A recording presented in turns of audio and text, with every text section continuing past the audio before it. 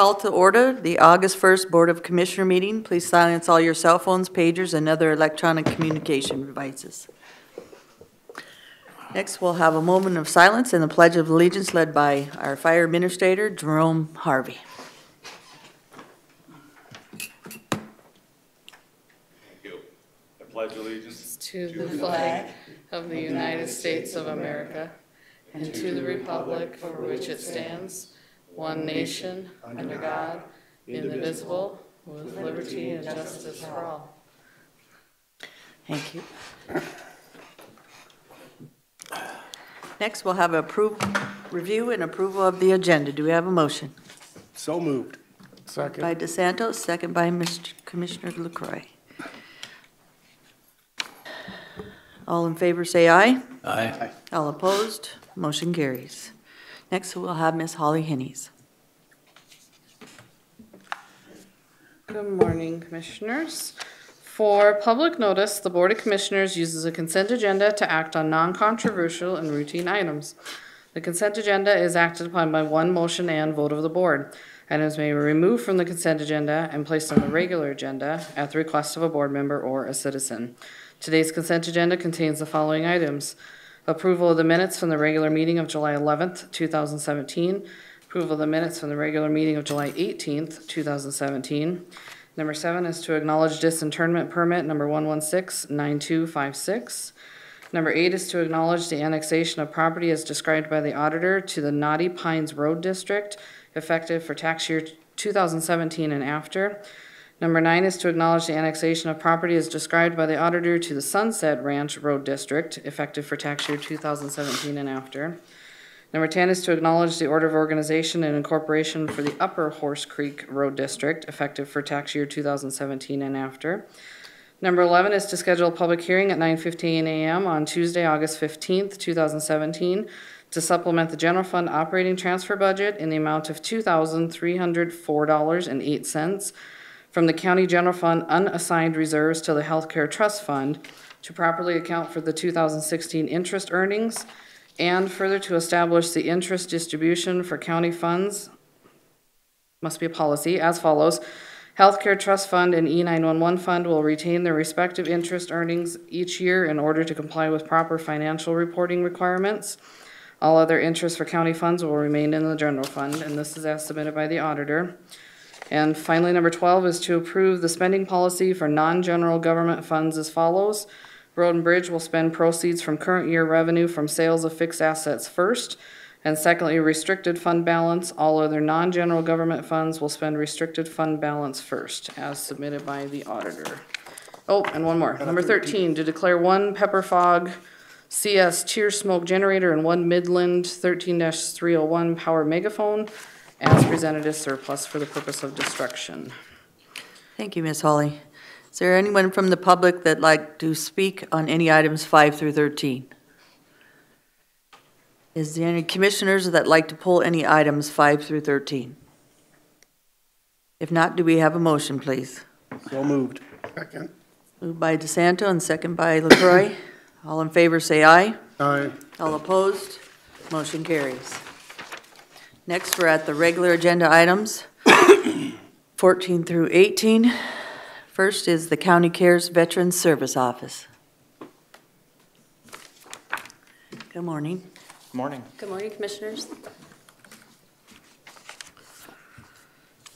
All right, so we're just going to tell you a little bit about what our office does here. So, my name is Jamie Guffey. I'm with the Pennington County Veterans Service Office. And your name, sir? I'm Alex Purcell, Veteran Service Officer. Alex Purcell. Thank you, Alex. Well, Pennington County is home to over 12,500 veterans and their dependents. Here's a list of a few services that we provide. Of course, this doesn't include everything. We help veterans apply for compensation claims, death and burial benefits. We help surviving spouses and dependents, records requests, state benefits, community referrals, Those are just a few things. We also get involved in a lot of outreach. Ellsworth Air Force Base, we have a large presence with them, and then different various activities and outreach programs here locally in Pennington County. Here locally in Pennington County, excuse me. Thank you, dear. Okay, this is just a breakdown of the different types of claims that we help assist veterans with. The majority of the claims are compensation, pension, and DIC claims. Those are all monetary generating claims for veterans and survivors of veterans. Total claims by month, this is as of May of 2017. Currently 1,166 claims to date. We are on track to exceed the previous year claim numbers. So as you can see, we have a lot of veterans that come through our office every month. Nice. For 2017, we're averaging between 50 and 60 compensation, pension, and claims monthly. And as of May of 2017, those claims for 2017 have generated $90,717, and that will only continue to grow as those claims continue to come in. And this is just a snapshot. This shows what our office has done as far as claim-wise and the money that we've generated due to for veterans, assisting them in getting their benefits. So in 2016, over $2 million has been generated for these veterans by claims that we have submitted. And this will continue to grow as there's still outstanding claims from 2016. And as of in May, close to $700,000 has been generated. Well, All right, good morning. I'm Alex Purcell, as previously mentioned. I'll just run through a few things about the Pennington County Veterans Protocol Court. Just a little history, as the informal planning did begin back in 2012-ish. We officially started March of 2016, so we are over our 1-year anniversary date on that. There's 4 90-day phases. Different aspects are involved with each phase for the veteran participants. Of course, treatment options are the main aspect of Veterans Court, as it's a treatment court. Both VA and community-based options, depending on whether the veteran can get into the Veterans Healthcare Administration or not. Sometimes they're barred from that benefit. The Veterans Court really functions on accountability and intensive case management. So these individuals are held accountable for their actions, and their case managed pretty heavily. Court proceedings, the veteran is in front of the judge in the court the first and third Thursday of each month. We're on the 3rd floor of the courthouse. If you ever want to come, that's the time frame for it. We currently have 7 participants. We actively review cases every week for new eligible participants. Of course, that's filtered through the state's attorney's office, and an offer would be made by that attorney for the potential participant. And then another offer would come from the state as far as being eligible for Veterans Court or not. Coming up, August 16th through the 18th, the accrediting body for nationwide Vets Courts, Justice for Vets, they're coming to Rapid City to provide us with formalized training, and they're going to review our policy and how we administer Vets Court in comparison to the national standard, and help us with any changes that might need to be implemented. And then following that month, on September 7th, we're doing what's called a mentor court site visit, where you go and visit an actual Vets Court that's been up and running for a while. And that one will be in Colorado Springs, where our whole team is going to go down and we'll review their court and see how their process works and everything. Some interesting aspects of the court. As of June 22nd, and this number has increased because we have had increased days of sobriety since then, but among those 7 participants, we have 947 days of sobriety And that's tested sobriety through SCRAM 24/7, probation. So that's a really large number for 7 people that would normally not have that. Current participants suspended penitentiary sentences, looking at around 33 years. That doesn't include following their sentence of prison or incarceration here in the county. So that would be 33 years without probation or parole time. And as you can see, the Veterans Court team is very diverse. You know, we have law enforcement involved, probation, the judge, defense. A lot of different roles are at play here, so we can really facilitate this process.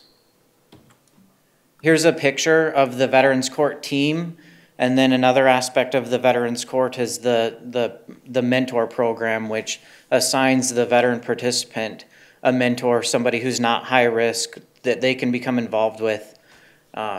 So that's just what the team looks like and what the mentors there below look like. We have our first graduation on August 3rd at 5:30 here in the administration building at the EOC room. So if you can attend, it'll be a special time.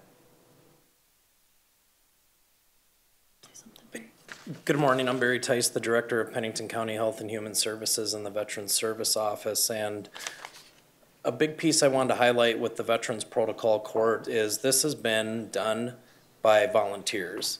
There has been no money allocated from the state to Veterans Court at this time. And so I want to make sure that you're aware that folks have volunteered for a few years to make this a successful court. And so with the Bureau of Justice coming in the next couple of weeks to provide this training, that really formalizes the court. But for over the past year, folks have been volunteering their time every other week to come and see this through. And as you're aware, Pennington County Health and Human Services is instrumental in creating some different programs where we see a need. And of course, back in the end of 2011 and 2012, we had a veteran service officer who had saw an increasing rate in the number of veterans incarcerated at our county jail and said, there's got to be something we can do. And with our proactiveness in reentry and rebound and working with individuals inside our jail, that was a good fit. And here we are today with a specialty court for veterans. And although we're considered the second in the state, I would say that our friends out east, we have more participants, and given our geographical location with the Ellsworth Air Force Base and 2 VA facilities, this is a huge piece in our community. So I just want to make sure we let the public know. Thank you. Any questions? Board? Madam Chair, I've got a scenario for you. I'm working with a veteran that's been, he's been denied benefits from an accident he had back in 1964 because the Navy had lost records. And he's finally found the records, but he's still having a difficult time getting the benefits that he should have gotten for hospital benefits. And are you the people he should be talking to? Yes. Yep, absolutely. Okay, okay, good. Well, I'll send him your direction. Great. Commissioner LaCroix. Well, first of all, I want to thank you guys for the work that you're doing. You know, when I first got on the commission, I toured the state's attorney's office, and this program was starting out, and I think it's good to be ahead of the game, doing preventative and so forth, working with a lot of what we got going on. One of the questions that I have is, I'm like Mark, we had a case that came to us where a person was incarcerated and accumulated a lot of medical bills while being incarcerated as a vet. And I know he's still working on that, but I mean, is there somehow, if to get those benefits to the person while they're incarcerated? You know, I don't know. That this is something that's come forward in the last 6 months. I mean, It's really difficult. I've looked up the exact law in the 38 USC and the CFR, and I don't have it memorized anymore. I did at the time that gentleman was going through this process, though. And the VA essentially denies and disenrolls veterans from the VA healthcare system upon incarceration. So it makes it really hard for, there is certain programs out there where, you know, medication and stuff can be paid for, which I know that he's referred to in different states and everything, but it's really a hard process to configure with the VA. And I don't think that they do anything with that here locally. It would be more of like a, more of like a work release program, or, you know, like the work centers and stuff like that. But as far as incarceration is concerned, I could get you the exact regulation on that as well. No, I appreciate your comment. I think we kind of needed to hear that because we get a lot of phone calls and getting that referral. You know, I know a lot of services, once you're incarcerated, end for IHS and so forth, so unless you can do the transport. So.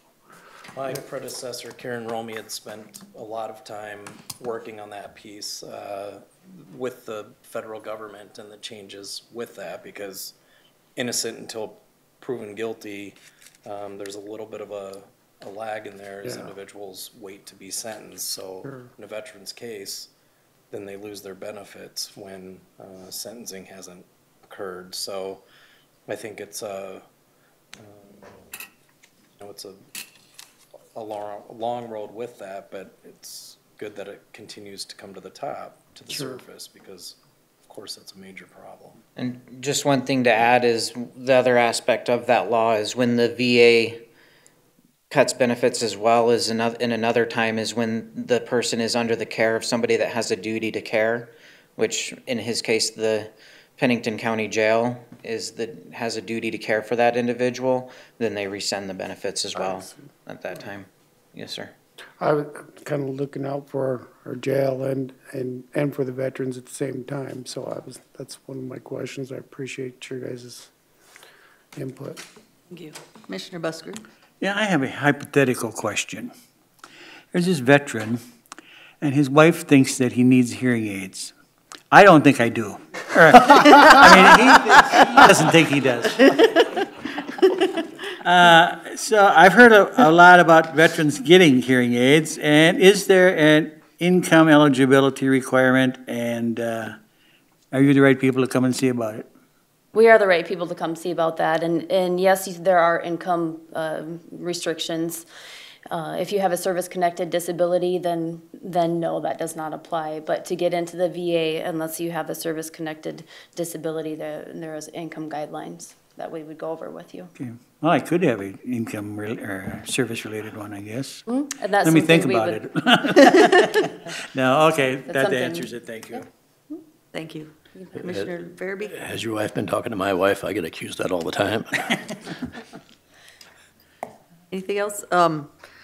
I went to the Veterans Court. Actually, I went through the process behind the scenes just to see what they do and how the process works, and then went to Veterans Court. So that was kind of more at the beginning of it, and they were working on some things, and now they're getting more training as well. So it's a good process. It's helping the people and the veterans that have served our country in a way that I think is very personal. So I appreciate all you guys' work that you do on the people that have fought for our country, and makes a huge difference. They need caring people that want to make a difference and help them. And Alex, I hear lots of good things about you as well. And Miss Jamie, I have worked with before, so she's always nice. Thank you. So thank you for all you do. Thank you. Thank you. All right. Thanks. Thank you. Next, we'll have the Central States Fair update.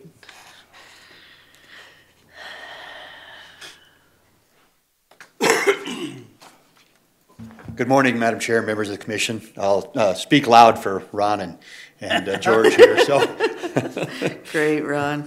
just wanted to give you a brief. Answer's no. I'm not even asking for anything. Just want to give you a quick and brief update on the Central States Fair coming up August 18th through the 27th, and also extend a special invitation to have you attend. Our kickoff is on Friday the 18th at 3 o'clock. We'll do a ribbon cutting and kind of an introduction and rollout for the entire fair. It's an exciting year for us. We've got a few new events Ticket sales have been gangbuster, just going great. Had one of the largest ticket sale days on record yesterday for the Central States Fair for events this year, so we're very excited about that. Nice. Good. We're hosting a special Indigenous People celebration on Saturday, the 19th, and we're working with a couple of local persons that are providing us with a storytelling, some teepees set up. We'll do some dance, a fashion show, Native American fashion show. We'll do some drum playing. 3 different sets of musicians will come in and play. And then we're doing a Powwow 101 class where you can come in and learn about what the songs mean and what the dance means. And really, it's a chance for urbanites to come back out and learn a little bit more about the Native culture so prevalent in our area. So we're very excited about that. It's going to prove to be a very cool addition to the Central States Fair. Wow. Of course, we've got grandstand lineup, Supercross racing, the Johnson Machine Demolition Derby, Black Hills Energy's concert series, and then a ranch rodeo and 3 nights of Range Days rodeo. During our Range Days rodeo, Thursday, August 24th, we'll do a military appreciation where all members of the military and their families that have served or are serving will be allowed free admission into the grandstands for the rodeo and our opportunity to recognize some of the service people at that event. And then on Saturday, the 26th, we're going to do a First Responders Day at the fair at the Range Days Rodeo as well. So we'll take all first responders. We've met both with some of Kevin's crew and with Jerome. And so we'll have Pennington County firefighters, Rapid City Police Department, Pennington County Sheriff's Department, and some of the EMTs that will be represented and recognized at that event as well. Again, free admission for all first responders and their families for that night at the rodeo. Should prove to be a very good event. With that, I would again like to extend an invitation to you. I'll have a full schedule for you in your boxes so that you can make sure you pick a few spots to come out and enjoy the fair. Come take a look at your fairgrounds. Take a look at the event that we host on your behalf. We would love to have you there. You missed my favorite part, Ron, the fruit pie showdown. Oh, yeah, yeah. And I thought you were going to say pig wrestling. So Commissioner LaCroix? Ron, I want to thank you. No, Saturday, I'm looking at the Saturday schedule. You're saying the Native American drums and the culture stuff's on Saturday? First Saturday, correct. Saturday? 19th. I just wanted to make a comment that I've had some people who actually remember that being part of the fair years and years ago. And so I think it's good that that's coming back because they brought it up to me, I think, 2 or 3 years in a row, so. Wonderful. You know, Don Monlow served on our board for a short period of time, and he was trying to help us get back on track with that. And then, of course, his career went a whole other direction. So we're excited about doing it, and we're doing it mostly in the Soule building. You know, we've had such a growth in our livestock activities that they outgrew the Orange Barn. So we're actually moving some of the livestock activities into the Soule building. We know it'll be much more like the stock show that way. We'll have vendors all throughout the building, and then we'll have a livestock ring, which will be utilized double duty. All kinds of programming all week long, including the Native Fashion Show in a sale ring. So it's a little bit unique, but it will be a very nice event. Okay, thank you. Thank you. And the first responders are what day? Saturday, the 26th. That's what I thought. Thank you, Ron. All right, thank you. Hope to see you there. Thanks, Ron. Ron, bet. take care. 16 is items from the auditor, General Fund Budget Supplement, SP 17-008. Yes, Julie. Julie Pearson, Pennington County Auditor. This is the time for the public hearing for general fund supplement to the John T. Vukurovich budget in the amount of $35,000 from current year non-budgeted revenues. Of course, this is a grant that we don't include into the budget until it's actually funded, so that's why it's a non-budgeted revenue. Just need motion to approve. Move for approval. Second. Moved by LaCroix, second by DeSanto. Any discussion? All in favor, say aye. Aye. All opposed? Motion carries. Thanks. Have a good day. Number 17, item from the Highway Department. Number 17A would be authorization to purchase office furniture for new highway office. Excuse me. Tom Wilsey, Highway Department. 17A is as you said, authorization to purchase furniture. Furniture currently used at the Highway Department has primarily been obtained from federal surplus and other county departments that have given away their used desks, chairs, and tables when they remodel. All the desks, chairs, tables have been reused for many years in our department, and some of the desks and file cabinets have non-working drawers and locks. Filing cabinets we have in the basement stood in water much of the time and are rusting out at the bottom. Some of those filing cabinets are not going to make it through the move. I've included photographs for you from several of these items. We were advised to use the state bids for buying more furniture. We have dealt with Dakota Business Center to determine the cost and needs that we would have for the new furniture for the new highway offices and shop. We also made inquiries of other auction houses in the area, which included Martin Jurish Auctioneer, McPherson Auction and Realty, Quality Auction of Rapid, and Castile Auction of Sturgis. They could not provide us with any times when they will have similar materials that we could use, that we could buy. We also contacted Black Hills Corp. With their new big building. We figured they might have some stuff that we could buy from them. They have informed us that they are getting new furniture for their new office, but they basically ship all their used furniture to other corporate offices in other states. Final cost from Dakota Business Center for new office furniture is $94,070.99. Highway Department did budget for new furniture for the offices and shop. I am requesting authorization for the Highway Department to proceed with the ordering and purchasing of office furniture from Dakota Business Center. And I entertain any questions, please. Thank you. Any questions from the board or a motion? One question. Commissioner LaCroix. Yes. So Tom, Dakota Business, they did the evaluation of what was needed so you could come up with something to present to other vendors to see if they could bid it out? What they have the state bid, so we dealt with them. Okay. They laid them all out, got us what would be efficient and ergonomic for our office staff. And, well, to be honest, I've dealt with other vendors and their prices right in that ballpark. Okay.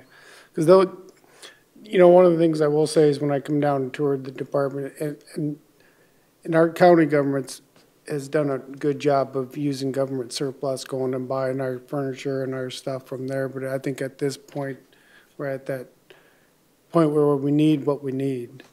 And the furniture we have now, I feel, won't work quite as well. What we can do with this is make it so that the workstations are much more efficient and more, like I said, more ergonomic.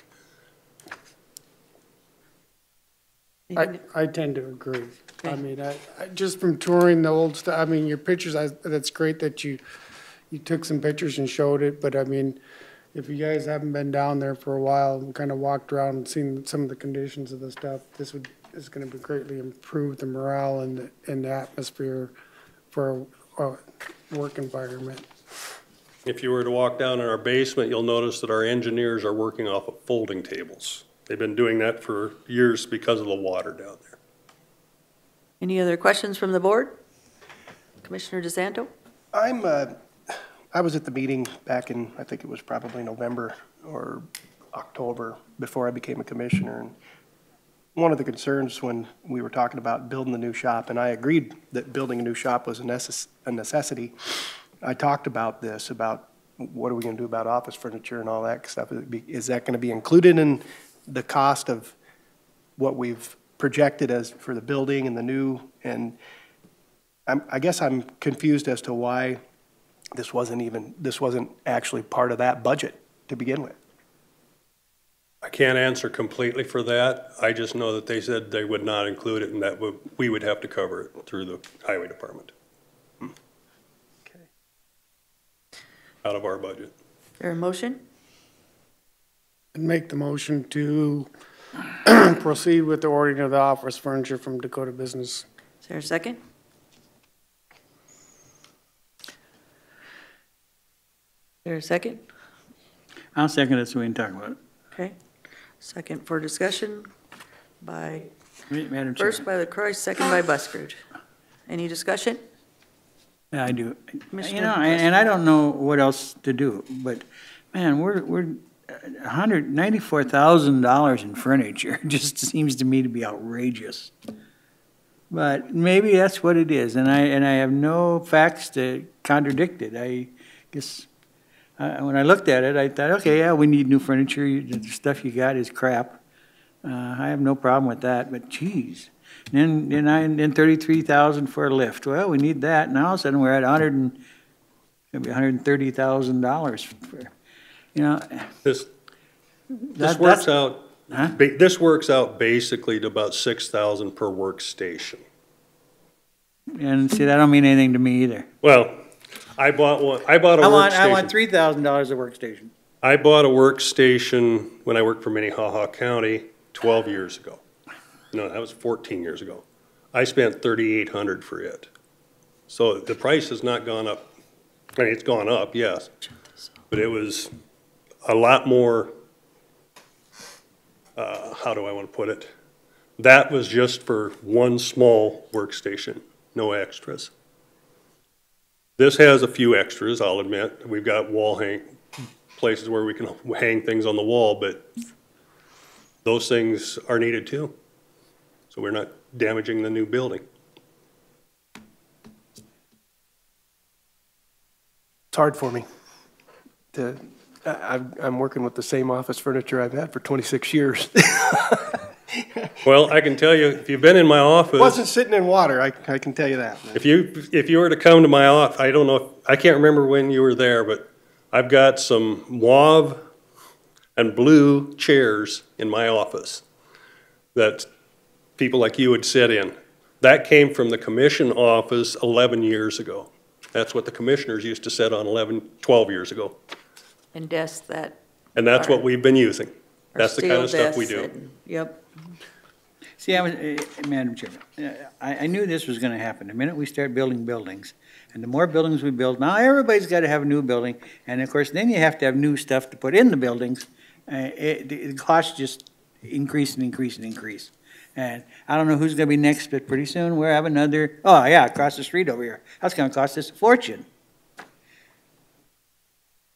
Tom, you did budget this furniture through the highway department, right? Because you knew at the point when we were getting the building that you had to do the furniture. Yes, I did. Okay, I did budget for furniture. okay. There's been a motion and a second. All in favor, say aye. Whoop. I'm sorry. Madam Chair, there was a fellow that used to be a county commissioner, he's now gone, Jim Kerstead, and he used the words insane and crazy, and once in a while he said nuts, and all three words apply in this case. It's just nuts. 94,000 for new. This is taxpayer money. This is taxpayer money. We need the best for the employees. That's just not the way it works. Obviously, I'll be voting no. Thank you. Any other discussion? All in favor, say aye. Aye. Aye. All opposed? Aye. So we have 3 ayes and 2 no. Motion carries. George Who knows? I and can't. Commissioner If you guys DeSanto could- were no. If you guys could speak a little bit more in your microphone so I can hear who says no. Okay, that would be George and DeSanto. Thank you. No, thank you. B is authorization to purchase 2 post-lift off-state bid. Excuse me. Post-lift. Okay. During construction, the new highway shop, the lift that was being used needed to be removed to allow access to work bays in the shop. When we removed it, we took this lift to the new Underwood shop, and is being used there, as they didn't have any lifts. Plans for the new shop included a 2-post lift, which was to be supplied and installed by the county. This style of lift is much more versatile for use in the shop than the old one we had. I looked at state bids. Sturgill Coney is a qualified supplier. We have had very good experience with this company. I contacted the supplier for this region and received a quote from him. The new shop will be wired and plumbed accordingly to accommodate the use of the SK220 lift system. These lifts will be used for oil changes, brake jobs, suspension work, etc. For any vehicle up to 20,000 pound gross. Just for your information, our big tractor trailer, the tractor units are 24,000. So this will handle most of our vehicles with the exception of large plow trucks and other large equipment. I have included the estimate from D&J Equipment and the information from the state website for the vehicle lifts. I'm requesting a motion to authorize the Highway Department to purchase from the state bids the Sturtell-Coney SK220 hydraulic lifts from D&J Equipment Sales and Service for $33,457.65 as per the state of South Dakota bids. Thank you, Tom. Any questions for our highway? I have one, Madam Chairman. Commissioner Busker, please. So we're gonna spend $33,000 so we can change oil on what, a bunch of pickups? Pickups, small trucks, any equipment that's under 20,000 pounds. But you said that that's not trucks. That's not our big heavy trucks, no, or loaders or anything like that. It would be up to some of our road sweepers, some of our smaller trucks. Yeah, frankly, I don't think that looks very safe. I wouldn't get underneath that, but. We have one already in the wall shop that we use, similar to what I'm buying. This one's actually a little heavier duty than that one. Madam Chair, Commissioner DeSanto. the larger trucks you change in a pit, right? Do you have a pit out there? No. Larger trucks, we have wheel lifts we can use to get them up, or we just slide under them. Creepers? Yeah. Okay. There's room to get under those. So, Madam Chair. Commissioner LaCroix. So this is for two, so we're breaking it down to probably about 15,000 per lift. It's a full unit. They basically come, the two as a unit. Okay. They're mounted right to the floor in the shop.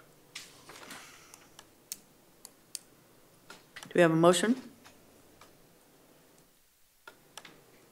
I'll make a motion for discussion to authorize this purchase. I mean, we need to do the maintenance or we're gonna lose our vehicles. So. Second. Oh, he's got it. Second by Buskard. Yeah. First by DeSanto. Okay. All in favor, say aye. Aye. Aye. Aye. Thank you. George? No. Okay. 4 ayes, 1 no. Thank you, George. Thank you very much, Commissioners. Thank you, Commissioner. Motion to go into executive session? What? Already? Well, we can't do planning and zoning, so. Oh, we want to do an executive session first? Wow. Yeah, might as well. I Oh, don't yeah, wanna we got, sit around for an hour. oh, what's wrong with you guys? We got done. You guys smoked through everything. Can we go in executive session? Jay? Do we get them here? They have 3 personnel items. Yeah, Holly? that way. Holly? I think we can go into executive session Yeah, anytime. absolutely. If you wanted to jump to number 19. Right. We could do 19, 20, 21, 22. Okay, then, yeah, okay, I will make a motion to jump to number 19. There a second? Second. Motion from, go on to items 19, 20, 21, and 22. Okay? Miss Holly? Do we have a vote? 19A. We need to vote on Oh, it. sorry. Vote. Motion was by Wait, Buskerud. Buskard, second by LaCroix. Cool. Aye. We need to vote. All You in guys favor, need- say aye. Oh, wait, before we vote, technically, these items occur after 10:30. Will anybody be talking about them? Who knows? But technically, they're after 10:30, 19 and 20 and 21. I think these are mostly us, George. They all are. You didn't hear what I said, did you? I said probably nobody would be talking about them, but technically, if anybody did want to talk about them, Okay, there's a motion on the floor. All in favor, say aye. Aye. Aye. Buskard? I kind of have to agree with George. I don't think anybody will talk about him because there's nobody here. But I suppose, you know, we did publish a agenda, and I don't have a problem doing the executive session, because no one's gonna be here for that. but, Right, Madam Chair? How about okay, let's vote on this, and then if it doesn't pass, we'll have other discussion. Okay, so all in favor, say aye. Aye. Aye. All opposed? No, Aye. Okay, motion fails. Madam Chair, Yes, we sir. did have somebody waiting. He got up and looked a little disgusted and walked out the door. He's with planning. He's an item for planning and zoning. Oh, he is, okay. Yep. Okay. 19, A, B, and maybe we could do 19 and 20, since that's us. I think you guys just go to executive session. I They're in move, there. I move to go into executive session. second. All in favor to go in, motion by Commissioner Farabee, second by Commissioner Buskerud. All in favor, say aye. Aye. All opposed, motion carries. Now we gotta And get I should Nick in there. have, I should make the motion, correct the motion for personnel purposes. Oh, for personal purposes. Okay, thank you. Okay. 125 to sub 1. 125-2 sub 1. No. Okay, all in favor, say aye. Aye. All opposed, motion carries. Motion to come out of executive session, please. So move. So moved by Buskerud, second by Commissioner DeSanto. All in favor, say aye. Aye. All opposed, motion carries. Next, we are on the items from, Wait 1 second, oh, I'm sorry. we have a motion coming I'm out of sorry. executive Yes, sir. session. Yes, sir. Sorry. No, you're good, you're good. Good morning, Nick Strood, HR Director for Pennington County. Coming out of executive session, I have a motion that I ask for your approval. The motion will read, we would allow our dispatch director to hire Nicole Miller outside of the wage policy up to step 12 on grade 15. Okay. Is there a So motion? moved. Second. Moved by DeSanto, second by LaCroy. Any discussion? All in favor, say aye. Aye. Aye. All opposed? Can I have you repeat that? Motion carries. Oh, don't, she needs it. Oh. She's got Who's it. gonna give it to me? Thank you. Thank you, Ms. Kara. Do you need a moment, Ms. Kara? Ms. Kara, do you need a moment? Just, okay. Mr. PJ, items from planning and zoning? Yes, ma'am. Board of Adjustment, please. Okay, motion to go into a Board of Adjustment.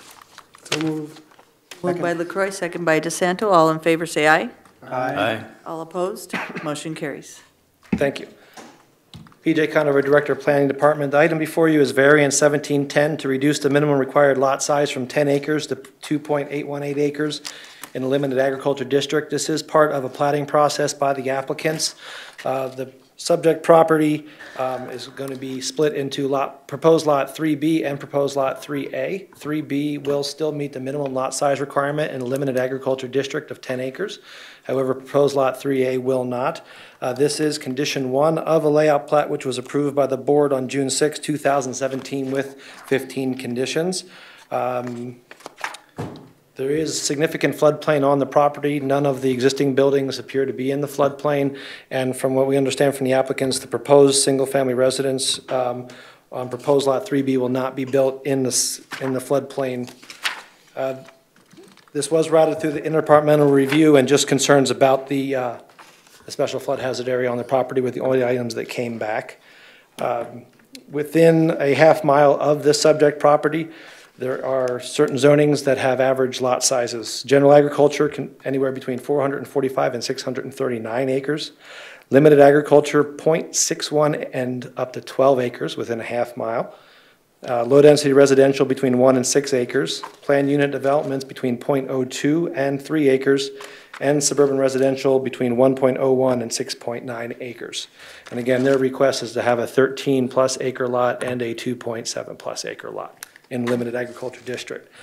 With the variance, the zoning ordinance requires the Board of Adjustment to determine 4 specific criteria are met, that specific circumstances or conditions such as acceptable narrowness and topography or siting exist.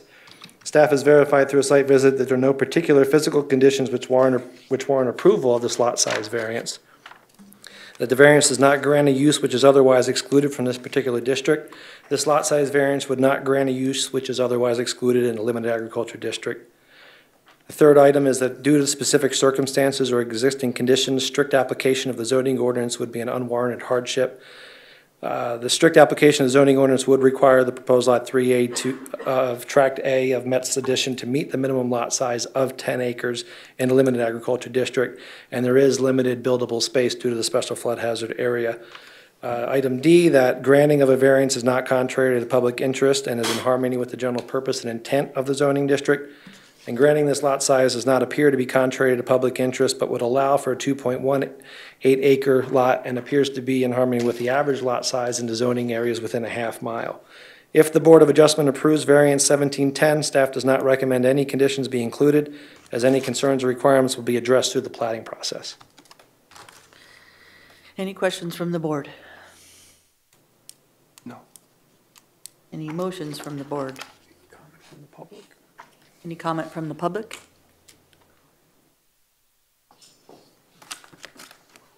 I'd make a motion to approve. Motion to approve by LaCroy. Is there a second? Second for discussion? Second by DeSanto. Discussion, please. All in favor, say aye. Aye. All opposed? Motion carries. Motion to come out of Board of Adjustment So moved. by DeSanto, second by LaCroy. Any discussion? All in favor, say aye. Aye. All opposed? Motion carries. PJ, consent calendar, please. The Board of Commissioners uses a consent agenda to act on non-controversial and routine planning and zoning items quickly. The consent agenda is acted on by one motion and vote of the board. Items may be removed from the consent agenda and placed on the regular agenda at the request of a board member or a citizen. The consent agenda for planning and zoning contains the following items. Item B, Plan Unit Development Review 0804 for Linda Kramer, and the approval has been recommended by the Planning Commission. Item C, Plan Unit Development Review 0607, Rapid City MHP LLC for Cimarron Mobile Home Park. Planning Commission recommends that this be continued to the September 5th, 2017 Board of Commissioners meeting. Item D, Vacation of Plat 1701 for Walter Horton. Planning Commission recommends it be continued to the September 5th, 2017 Board of Commissioners meeting. Anyone from the public would like to speak on B, C, and D on the consent calendar? Anybody from the board? Motion, please. Move to approve the consent agenda. Moved by LaCroy, Second? second by DeSanto to approve the consent calendar. Any other discussion? All in favor, say aye. Aye. All opposed, motion carries. Next, we're on item E. Item E is a request to waive building permit penalty fees for Gabrielle Miller. Department of Equalization was out to this property and was just doing a routine visit and then notified our department that what they had of record, which was a single-wide mobile home, was no longer there on the property. And so we reached out to the landowner on record. She came in, we met for a few hours to determine what needed to be done on the property. They've applied for the necessary building permits. And so she's requesting that the late charge of $757 be waived. She would still be responsible for the $757 building permit fee. I make a motion to remove the 757, or waive the $757 By DeSanto, penalty. there's a second. I'll second. Second by Commissioner Farabee. Any discussion? Madam Chair. Yep. Commissioner LaCroy. You know, I'll be the first to admit I've been fairly inconsistent on my votes on waiving these penalties and so forth.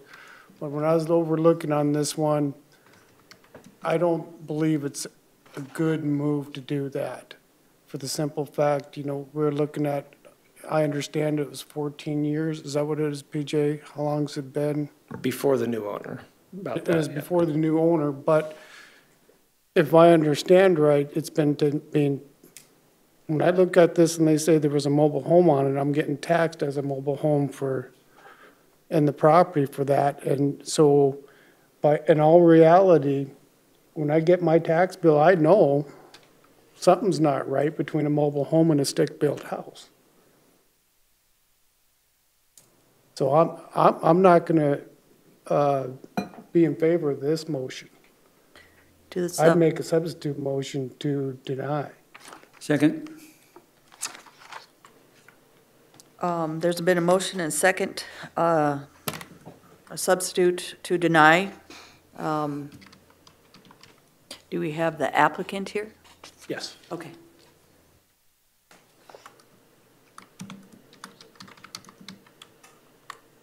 Hi, I'm Gabrielle Miller. Hi, Gabrielle.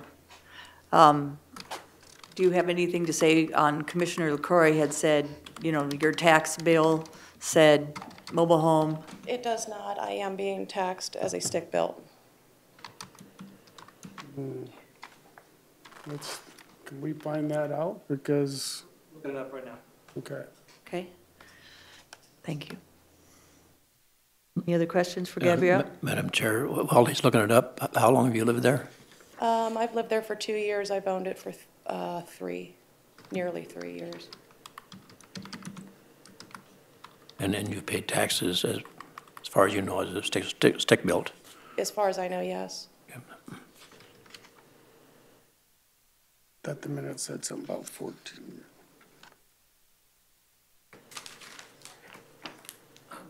We can do it faster on this. Okay, So, thank you.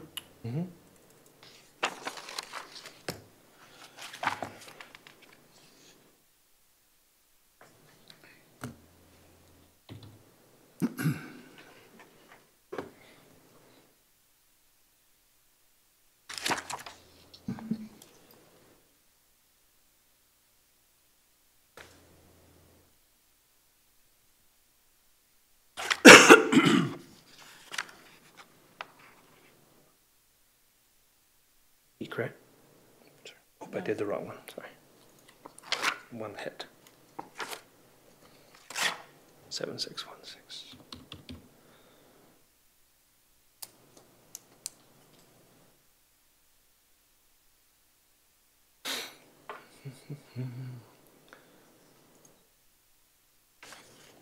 You may be able to interpret these documents better than we can, but here's the parcel report coming up from Department of Equalization on our website.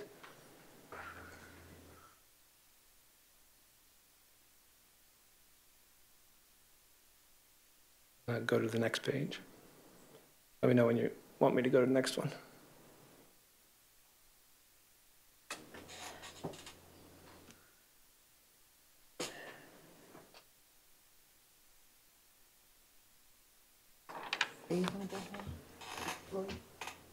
Well, they don't have the manufactured home on there, but if you go to, Next page. yeah. So that was a mobile home with. The picture is, yeah, the picture is not the 1969 No. Single-family So, residence. yeah. so ranch style. That's what you're getting taxed as, but they did change it to where they put it all on one, the land and the house probably. That's why you're not seeing the manufactured thing. Yeah, they're getting taxed as a ranch-style home. Right there, description of. Well, you do combine them with the land. You can combine, instead of how they used to be separate, Yeah, you can combine them now as one, so you're paying one tax bill. But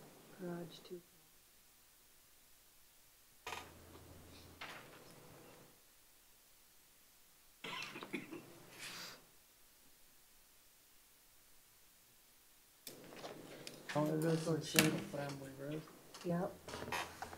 We could possibly, if there's some confusion, table it and ask somebody from Equalization to look into this. And there's going to be one more agenda item. We have to vote yep. So, any discussion on the substitute? Substitute is to table it? I think that's, I would table it and look into it more. What you're looking for is a substitute Yes. to continue it for more information. yeah, I think the original substitute was to deny, but we can have staff go up and grab somebody from Equalization to come down. But the second substitute is to postpone until we have more information. Well, it's postpone. So, To table means it's gone, but.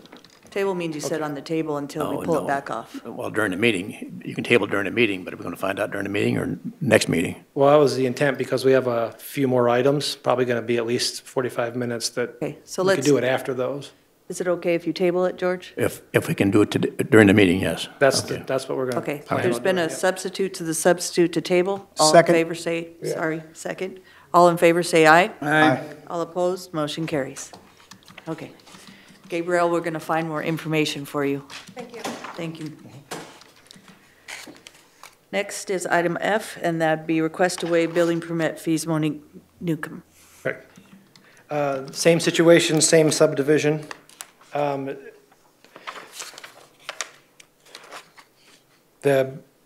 current owner is asking to waive a late charge of $593 for the necessary building permit to bring the property into compliance. Same issue as the last item that was up here. There was a single wide mobile home that we had and equalization had of record on the property. Since that time, though, other items have been constructed. The garage is put there prior to '94, so that's not an issue. It's a single-family residence, which we had as a single wide mobile home. Any questions, board? Or a motion? I guess I'm in the same boat as this last one. I'd like to know what it was taxed. So you want to table this one and then move on? I think it'd be fine. They both came in together, they're neighbors. Okay. Motion? Move to table. Motion to table? Second. Second. All in favor, say aye. Aye. All opposed? Motion carries. Next would be request of approval of building permit outside of county zoning ordinance. Al Dial. This is a request from Al Dial for the Board of Commissioners to put in writing a request to have the planning director sign a building permit for a single-family residence that does not meet our zoning ordinance. The property in question is highlighted in orange.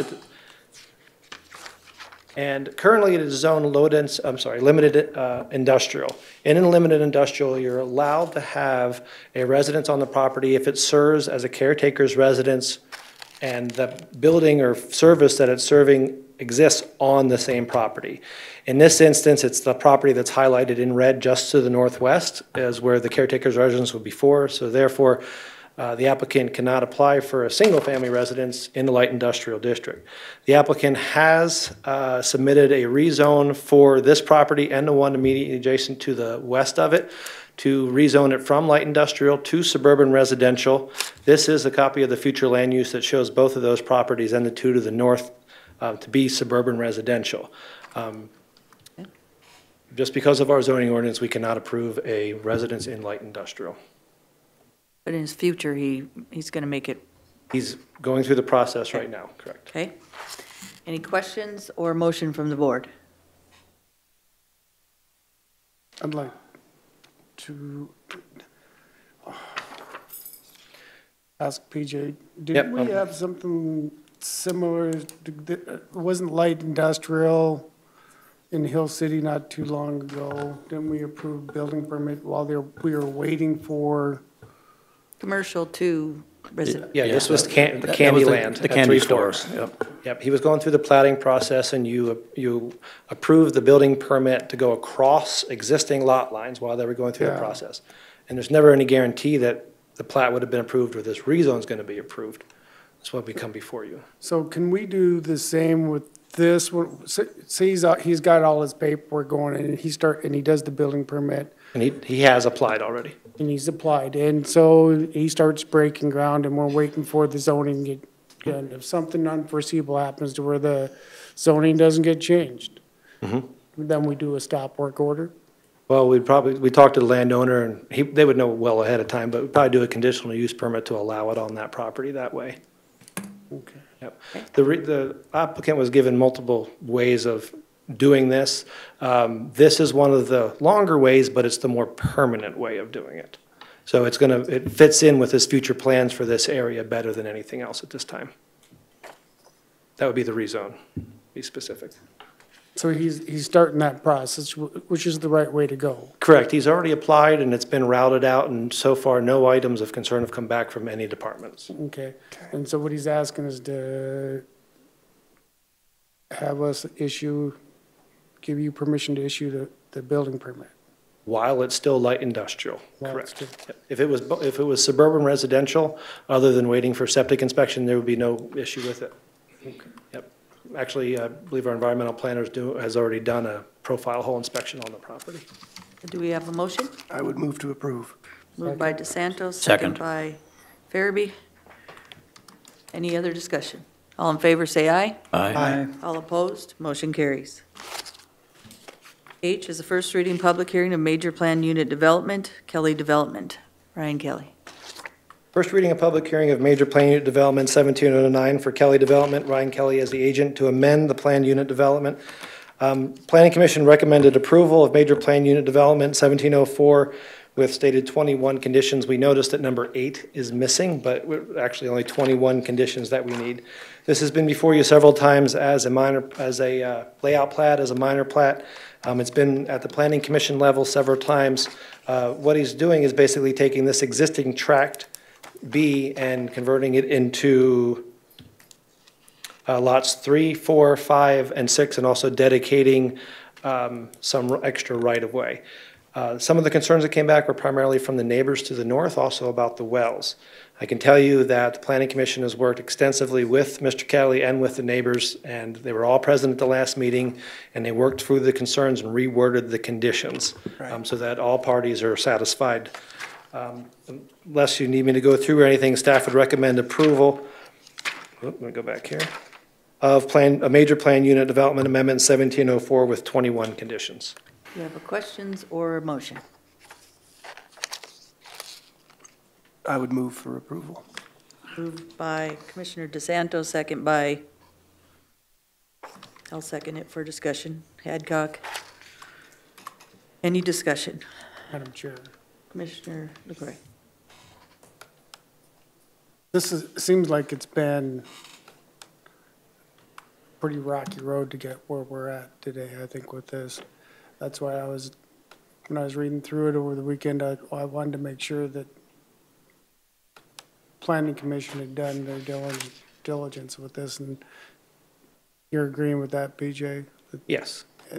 Yeah. And the representative from the HOA to the north, I mean, she appeared to be satisfied with how they had worded everything at the Planning Commission as well. I'm not sure if she came in after. Yeah, I don't see either one of the gals from HOA here, so. No. Any other questions? Do we have a motion on the floor? All in favor say aye. Aye. Aye. All opposed? Motion carries. Number I. Did I miss anybody from the public on that? I apologize. Okay. Okay. Thank you, Commissioner. Aye, sir. Yep. Itemized first reading public hearing, excuse me, of major plan unit development. Do we want to go back to, Shannon's here, do we want to go back to the other No, I items? think we'll finish and then come back. George, if that's okay. Go ahead. Aye. First reading and public hearing of major plan unit development amendment 1707 for Donna and Lyle Hartshorn to rezone 4.3 acres from highway service to plan unit development and to amend the existing plan unit development to include a maximum of 60 vendors on a subject property for the proposed, farmer's market. This was approved in 2016. What you see on the board, it's a little difficult to see behind you, is what the original plan unit development is for. What they have done is they've purchased this property and are looking to expand the use on the property. And instead of having 30 vendors allowed during the farmer's market, to allow up to 60, which also increased the need for parking. And what Donna is looking at is putting parking along this road right here. Pretty much everything else in the plan unit development that was originally proposed stands. Also, the most important thing about the existing plan unit development and this proposed amendment is that these are overlays on the property.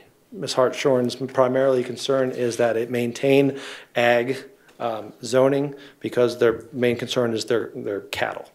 So they have these uses. Once these uses go away, it reverts back to general agriculture, and the property that they did purchase with the X on it would revert back to highway service. I didn't see her in the office today, or in the room today. But planning staff would recommend approval of major plan unit development amendment 1707 with 28 conditions. Questions or motion? Board. Madam Chair, Yes, sir. just a note, at the Planning Commission meeting, this was discussed pretty extensively, and several of the neighbors commented and agreed that if certain conditions were met, they didn't have an issue with moving forward with this. So I would Make a motion to approve. Moved by DeSanto. Second. Second by LaCroy. Anybody from the public would like to speak on this item? This is item I. Okay, if not, all in favor say aye. Aye. All opposed, motion carries. Item J. Item J is appeal of a conditional use permit number 1725 for Donald Wachowski and Lisa Lorzell as the agent, which is to allow 1 pole barn and 3 greenhouse structures in a suburban residential district, and to allow 1 pole barn structure in a suburban residential district to remain after a double-wide mobile home is removed from the property. The Planning Commission recommended approval of conditional use permit 1725 with 10 conditions, and since that time it was appealed, we received an appeal on July 17, 2017. So I'll kind of walk you through this real quick. The agent's brother owns the 4 highlighted parcels. The parcel immediately to the east, which says vacant, actually all of these are vacant right now.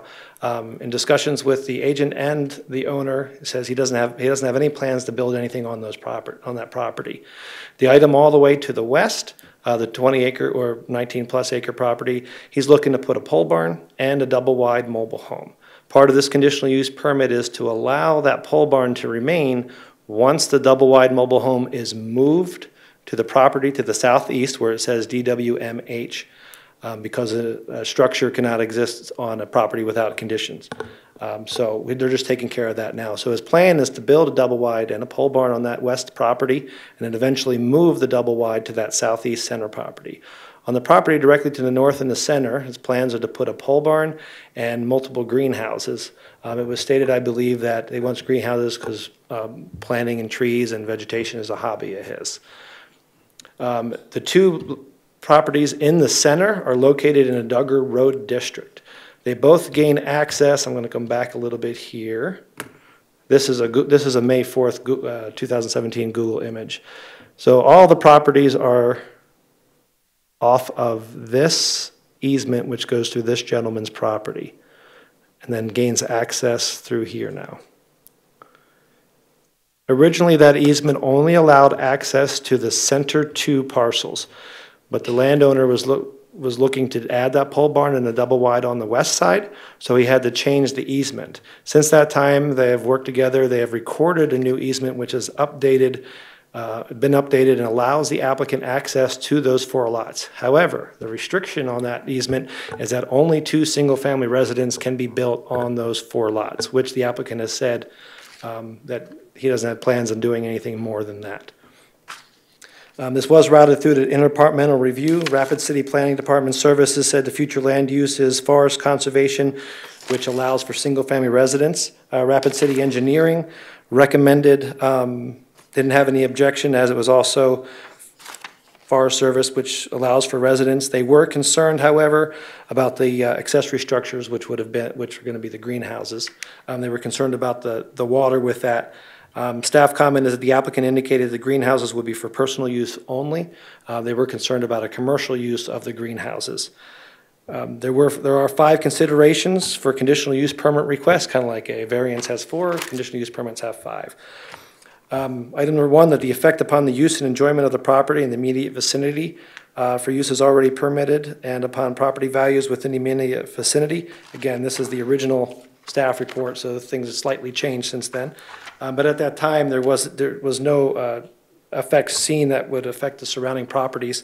However, since the meeting, some neighbors had come forth and spoke out against this proposal, which is why it's before you today. Second consideration is the effect upon the normal and orderly development and improvement of surrounding vacant properties for uses predominant in the area. Allowing this conditional use permit does not appear to affect the normal orderly development or improvement of any surrounding property in the area. Item 3, that utilities, access roads, drainage, and/or necessary facilities are provided.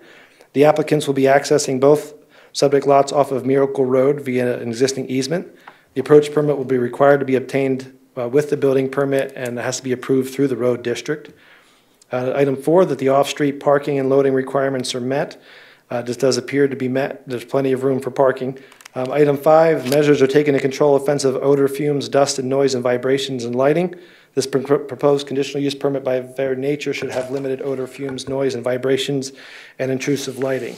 Staff's original recommendation was to approve conditional use permit 1706 with 9 conditions, which was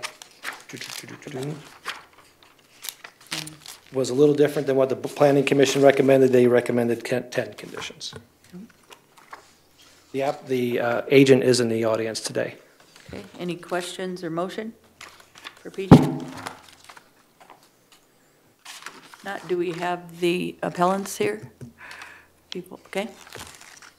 If you come up, ma'am, and state your name, please.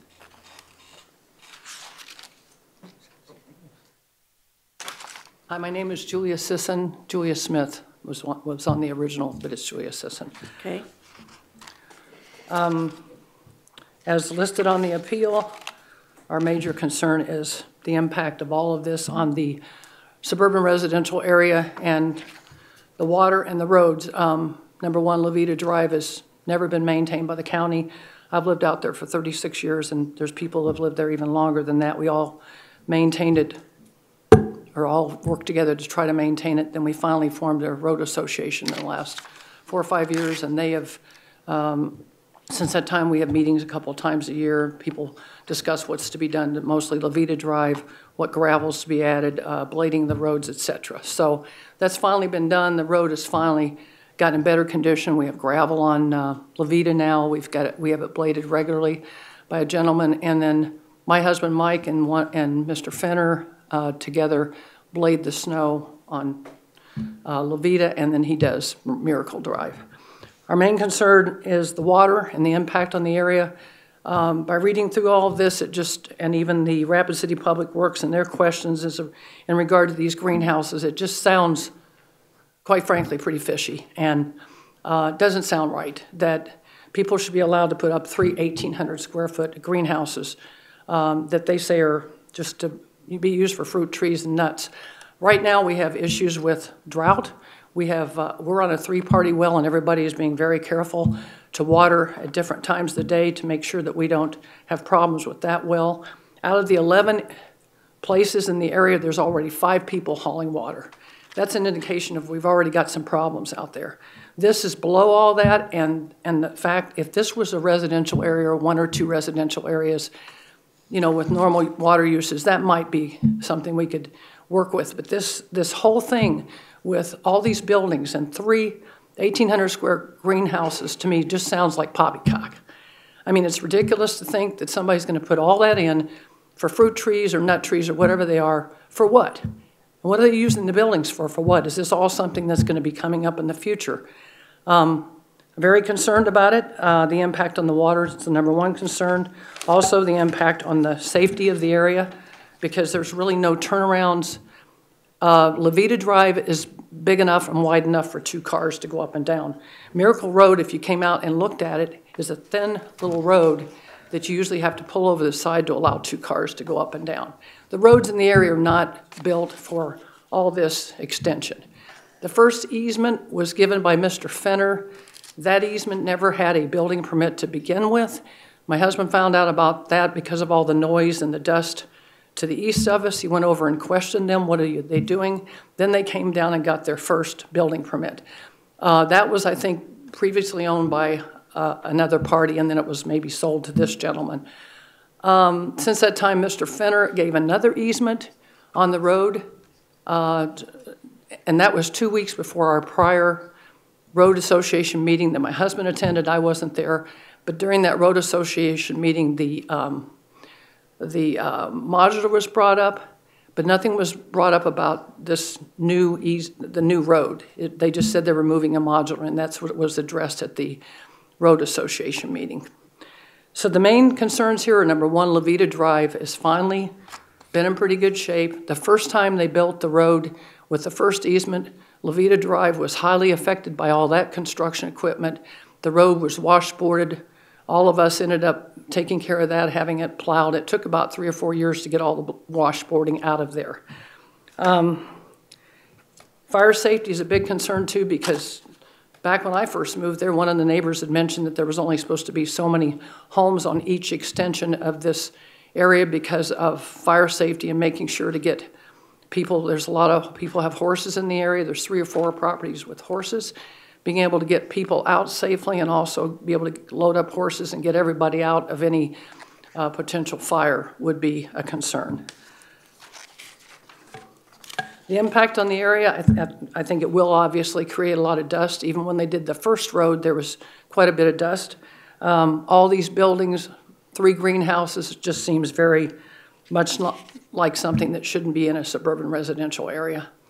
So that is our main concern. Also, I see that the Rapid City Public Works and what was sent to us had some concerns about that not being for personal use. If everybody in our area went all out and started popping in even one 1,800 square foot greenhouse and pulling water off, I think we'd all be running out of water quite quickly. So that's our major concern, and I hope you will take it into consideration. Thank you, ma'am. Any questions? Madam Chair? Yes, sir. Ma'am, Commissioner DeSanto. got a question for you, if you don't mind.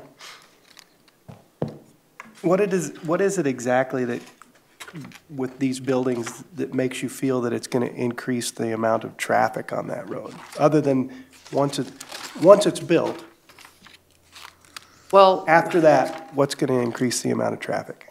It depends on what they use it for. If it doesn't seem like we've got a couple nice residences that are going to be going in there. It seems like we're putting in pole barns and a modular and then 3 greenhouses. That would indicate to me a question as to what kind of traffic is going to come in there. Just to build all that, even after it's in, what's it going to be used for? Is this fruit trees and nuts? Well, he has said that he does that as a hobby, and for me, it's difficult to question somebody's motives for future use. You're suggesting that he may, or I should ask you, are you suggesting that he may turn this into a commercial business? We're unaware of that as you are, but we're very concerned about that. We don't know why. I mean, an 1,800 square foot greenhouse, just one would use a lot of water. So our main concerns are not only effect on the road, but what's it going to do? I think the last meeting when we were here, they asked if there was any study done on the water, and at that time, I think they said no. So what impact will it have on our water? I do understand your concern there. That is an area where... And the road, if you came and drove down the road and went up and down the road as many times as I had and plowed it personally like we did on little tractors and knew how much work that we've done as just the 10 people or 11 people that were out there trying to maintain this road before, when the county never maintained it. It was a lot of grueling years of trying to get your kids to school, get them out to the bus stop, and now all of a sudden it's like we'd get this road association, get the road in pretty good shape, and then this comes along, and what impact's that going to have? Maybe somebody should come in and build a curb and gutter and develop the whole area so you can put all this stuff in. But I'd like to be, the big question is, suburban residential doesn't usually sound like all pole barns and 3 big greenhouses. It just has a big question mark. Mm-hmm. It really does in our mind. And what impact on the area? It would be dusty, it would be noisy. Even when they made the one road, it was dusty and noisy. So, and we also objected to the second road because that was not brought up at our last road association. They just mentioned the mobile home. Nobody said that they had they were going to build another road, and then we found out about that and came to the last meeting. So, any other questions for Ms. you. Smith? Mr. DeSanto, any other questions? No. Okay. Okay. And do we have the applicant, Donald, okay, I ain't saying that name, and Lisa Lorzell? Wojciechowski. Okay. We'll have her speak, sir, then you. Thank you. I'm Lisa Lorzell, agent for Don Wojciechowski. Okay. Any questions for Lisa? Ms. Lorzell? I'd ask the question, she made the comment of 3 1,500 square foot greenhouses. You were in the planning commission, but what are they for? Just growing stuff. Okay. It's not necessarily going to be exactly 3. What the conditional use permit said was up to 3 at this square footage each. Okay. Because he really doesn't know what he's gonna do. He might put 2 on there. They might be 20 by 20. He might put 3 20 by 30s. He might put 1 30 by 60, but when we went to planning, planning said, if you think you're gonna do something, put it in there now, because then you're just gonna have to come back. So quite frankly, he doesn't really know what he's gonna do until he gets on the land. And he will be in the modular, the double wide, and then while he's there, he's going to be building a stick-built house. So the pole barn is for storage and everything, and I did take pictures at each of those sites. These people were saying that it's going to ruin their view and not in my backyard in the previous meeting, and so I wanted to address that.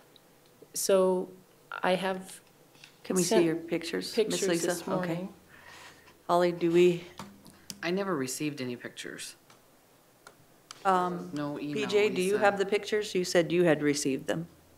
I actually have, What she sent me was something different. I actually have them on a stick that I could show you. That work, Ms. Holly? You can put that in Okay. for you. Thank you, Ms. Lisa. While we're waiting for that, I'll just make my comment. That I think that was probably right, that, just from listening to the previous testimony, it made it sound like he was gonna do bang, bang, bang, 3, but now it makes sense that he just wants to be able to have that option, he don't know. Exactly. Nothing's set in stone that he's gonna go Exactly. in there, do 3 houses, okay. And he can only do 2 houses Or I'm talking the per 3 per the greenhouses. access easement, but he only intends on doing 1. So if anything, he's reducing density in the area on 50 acres, so hopefully that will help. And then the water usage, that's the whole idea to how you use a greenhouse. You can have drip lines, it has an automatic greenhouse effect, you can serve water, you put mulch in there to save water. There's many things that you can do. This be the first one? Yes. Oh, great. So the first picture,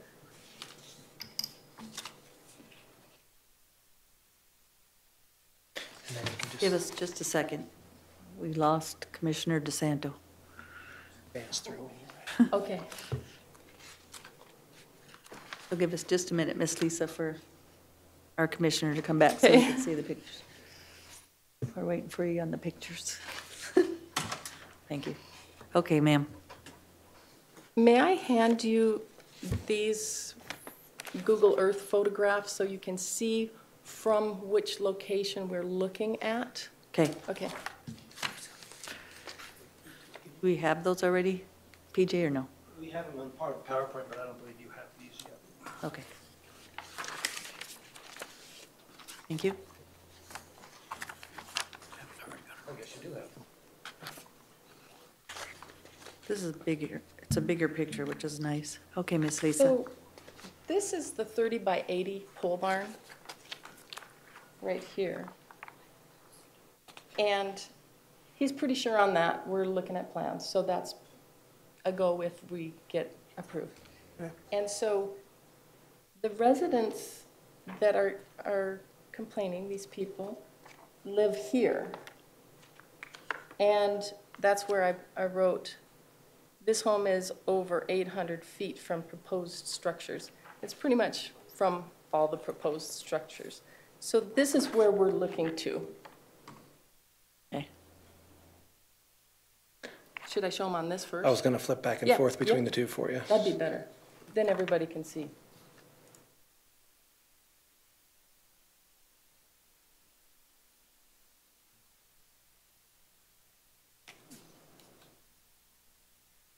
It's your first one? Yeah. Okay, so, and I can run the mouse? It won't pick up on the recording, so like that. Okay, so this pole barn looking this direction is the first picture. How do I get back to the first picture, PJ? I need you. Stay up and do, yep, we're gonna tag team it. Yep. You're her assistant, PJ. Okay, so that's looking northwest towards these people's property. And it's heavily wooded, and when you get to the top of that ridge behind where the wood stacked is, it goes down a deep gully, possibly 100 to 150, maybe even 200 feet, then up again onto a ridge. And then at the very last picture, I have a panorama view from that property border back down.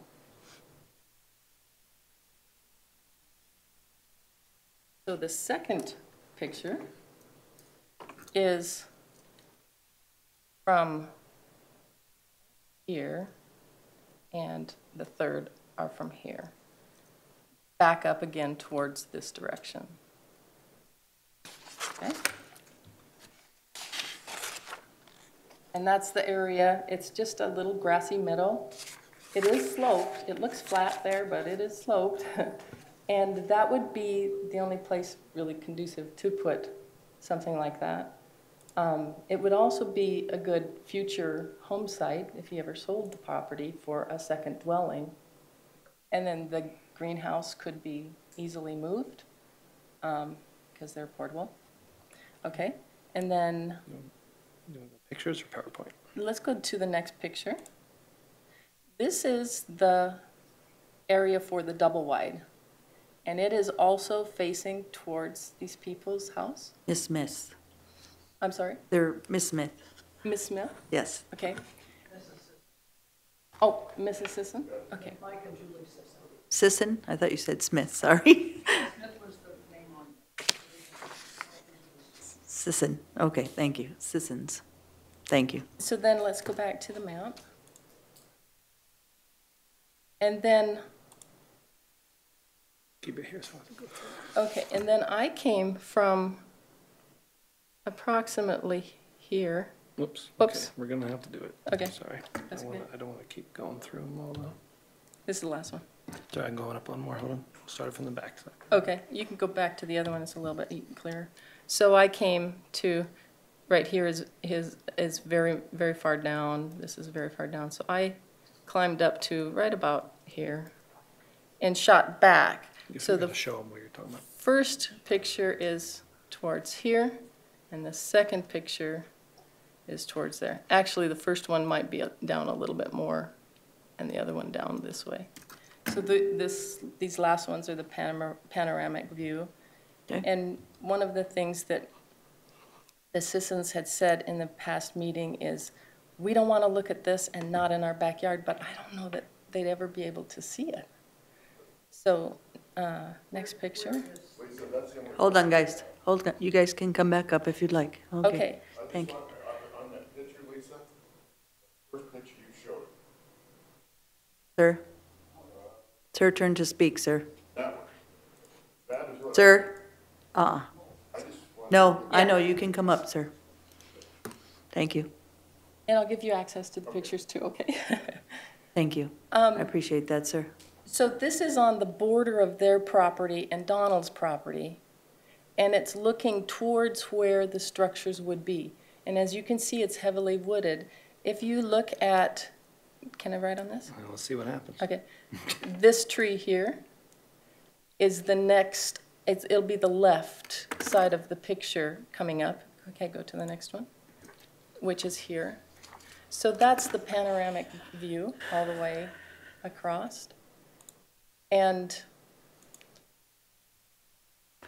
he just wants to build his house, and because there's 40 acres, he has to use this conditional use permit. Because of the small area, there's a primary structure without the secondary structures, and that's why we're here. Okay. So, Any questions, board? For Miss Lisa? No. Okay. Thank you. Mrs. Sissons, sir, would you like to come up to the mic, sir? Okay, thank you. I'm confused on where. Hold on just a sec. You got to get to the mic, sir. I'm just confused. So you showed me. did I come, Yeah, would you help me with this? Yes. I want you to explain it to me, if you could, those first pictures, because there, two of them are right in our backyard. Yeah, would you do this for me? We're not trying to be, Nope, you're good, sir. but I've been taking care of this property for probably 35 years. Okay, let's go back And to. we've had snowstorms and One I've more. taken all the debris out, and that's my stack of wood. No, that's not your stack. Okay, that's my Let me show you confusion. let me show you See? where we are. Lisa, let him speak a little bit. No, that's fine. For some odd reason, this seems like it's my backyard, but you're saying it's not. It's so beautiful, isn't it? I know it is. Okay. All right, show me where I'm at. Okay, so can you? Where go is up? where is our house? Are we Okay, up? so your house is, here's where you come down at Fenner's, the Okay. turnaround, and then you go from the pole, this is the pole barn site. Okay. And it's at the very highest part that I could stand to see if I could see anything. and I couldn't. Okay. So you had to go all the way up here and then way down into that really big gully on the other Right, side. right, I get And then that. up the gully, and your place is way We're back over there. here then. Yeah. Okay, see, and that was my question. I didn't know, and we were talking to some people, and they said, well, it shouldn't bother you at all. And I go, well, that's fine, no And problem. your place is beautiful up there too. It is, yes, it is, very nice. And that's where this picture, I thought, well, that looks like my backyard. Sir. And that's where I was Okay, spooked. sir, do you have any questions or anything that you want to tell us today? I was gonna get to it. Okay, go ahead. Thank you, Miss Lisa, for helping And us. if, in this 650-foot road, that's over on this property, It's the driveway. the driveway, to get to the properties. Okay. You can come up, Miss Sisson. Last time we couldn't do that.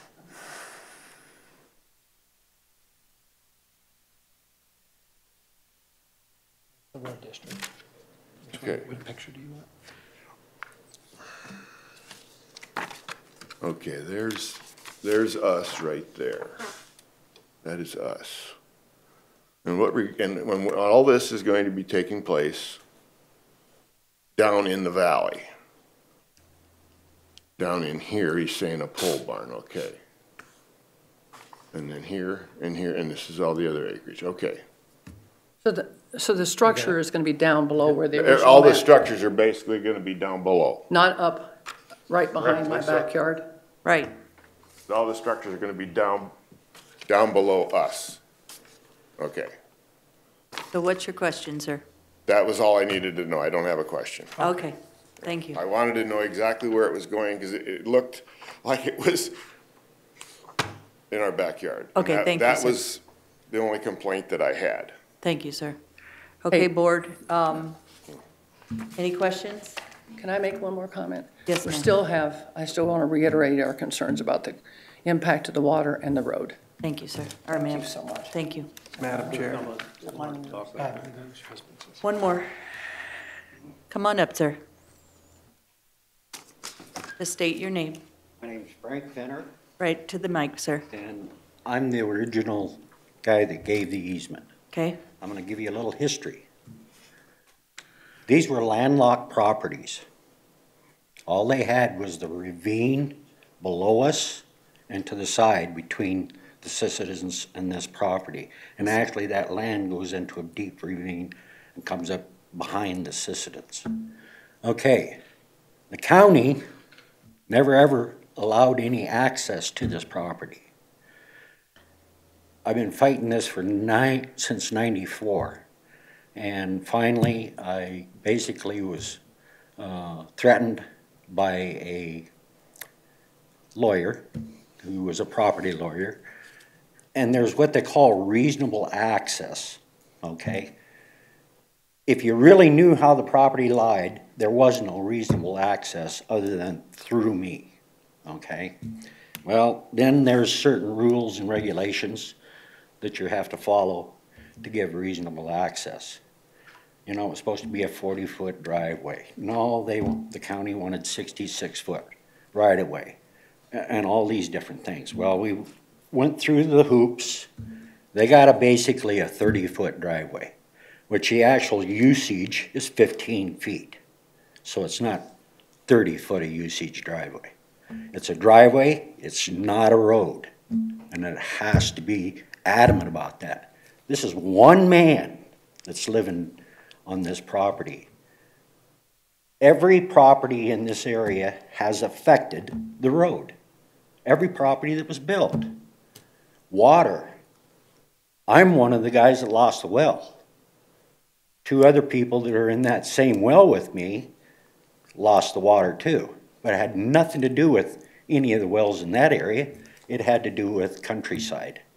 When Countryside got approved to drill 3 more wells and add to their system, that's when we lost our water. We were in the Madison Formation, no water for us.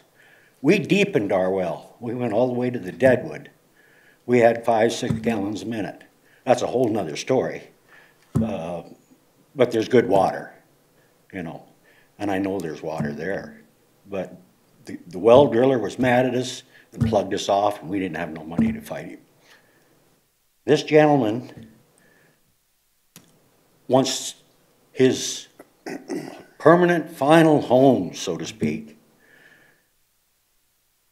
I don't know if he's going to build any greenhouses. He first came to me, he was calling a modular home a mobile home. There's definite difference. This is a modular home, is what he's purchasing, to put on this property as a temporary housing while he builds his, and he said, $800,000 home in the middle of this property. And I said, well, don't do it in the middle. Put it on one 10-acre parcel or the other. Well, in the process, the 20 acres that he had purchased was landlocked. No access. Well, who's obviously going to be the access? Me. So he comes to me, and we talk about it, and we discuss it. And I said, as long as the increase in occupancy does not increase, I have no problem. You know, I don't care where you put those 2 houses. If you decide to build 2 houses, you can have it on the first 10, you can have it on the second 10, you can have it on the 20. But you're not going to build a bunch of homes in there on my so-called back the property. I'm a little nervous, so bear with me. You're doing good.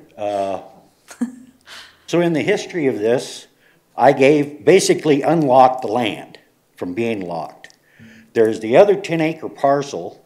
He's actually got 50 in there. He's got a 20, 2 10s, and a 10.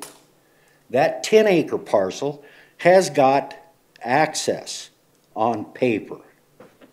If you've tried to find where that paper or where that access was, you'd find that it's on the other side of the canyon below him. You can't dive off a 100-foot canyon. And then, you know, where they put the new road down into that subdivision right below us. They put the road in and put the road way up there, 60, 70 feet. Well, so he's got to dive off a 70-foot road, go through the bottom, come up the other side to access that other 10-acre parcel. So technically, even though he's got written access, he doesn't have no access to that parcel. So there's another piece of property that's not landlocked in that area. But he doesn't have a problem with that because he owns the 40. Kurt Anderson, who's the primary owner of the properties in here, is the one that's holding the 20 and the other 10. And he said all he wanted to be is left alone. I want to do my thing. Personally, he's a well driller. Makes good money. Doesn't have a family. He has this hobby. He likes to grow things. He's here probably, what, 4 months out of the year? 4 months out of the year. So he wants to build a house down there that's going to maintain itself for the other 8 months. He's one person. The impact of one person on this road is immaterial, minuscule. So you're for this? Oh, you darn right. All right, sir. Thank you. And, you know, I mean, I don't believe that anybody has control over another man's property Yes, sir. as long as he follows the rules and regulations of the county and the city. That's another concern. Part of the property's in the city, 1 mile zone, and the rest of it isn't. You know, so you're dealing with two entities all the time. We Of appreciate course, that that. was a recent thing. Madam Chair, I move. Well-wise, the other well that they were mentioning, that they lost their water, according to Corey, and I don't know his last name, sorry, he says they just lost their pump. Well, to pull a pump 700-800 feet out of the ground is a lot of money. To buy a new pump and reinstall it is a lot of money. You're gonna have $10,000, $12,000, $15,000 in it. Him and the neighbor that owns that well, they ain't got the $15,000. They got families. All right, sir, I think moved we to- got. You understand? Yes, we And understand. the old I move. adage of not in my backyard, Okay, I don't wanna hear I have a that. motion. okay. I moved to uphold the planning commission's decision. We have a motion to approve. Is there a second? Second. Second by DeSanto. Any other discussion? All in favor, say aye. Aye. Aye. All opposed, motion carries. Thank you. Thank you.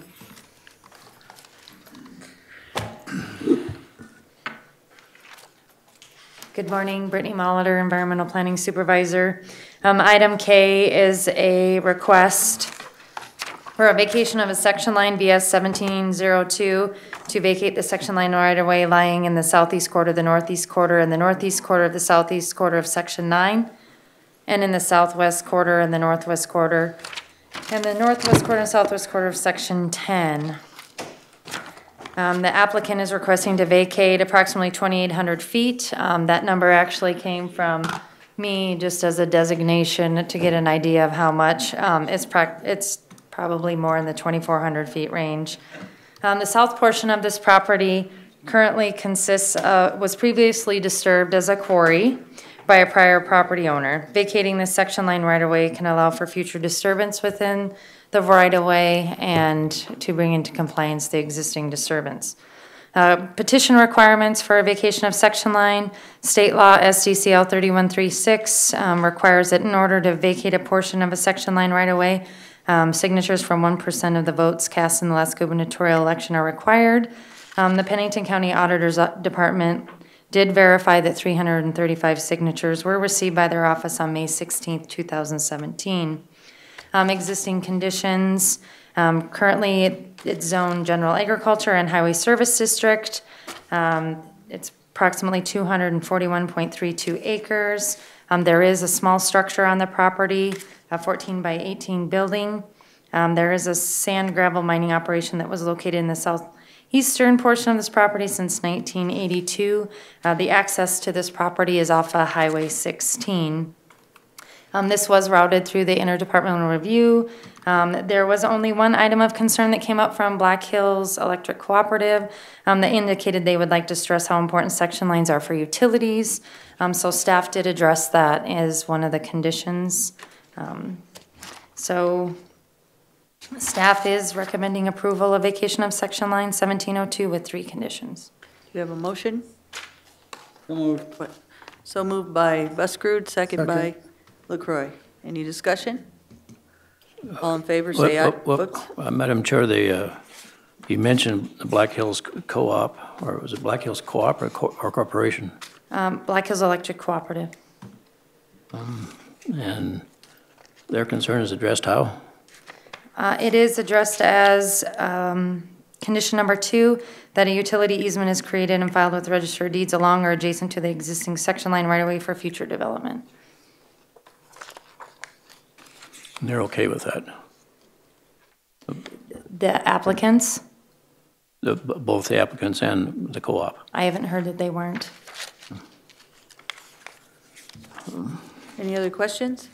Yes, I do. Okay. The purpose, the stated purpose of vacating the section line is to bring into compliance the previous disturbance? That's part of it.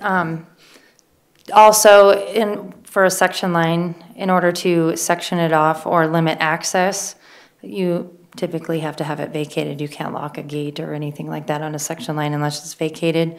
And with an existing quarry there, with safety, I wouldn't think that you would want someone accessing that by the public.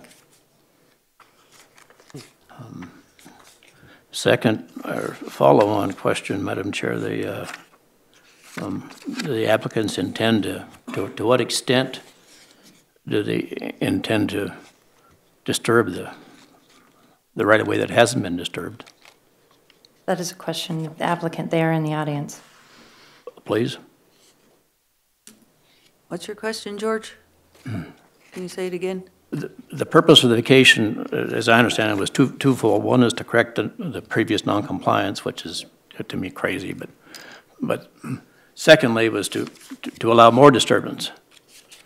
And my question is, what's the extent of that further disturbance, and that 100 feet deep, 200 feet deep, 2 feet? Kyle Freisinger, Kroll Ready Mix. We are currently in litigation in regards to a construction permit. So as of today, we have no indication that we'll be disturbing any undisturbed property. Ever?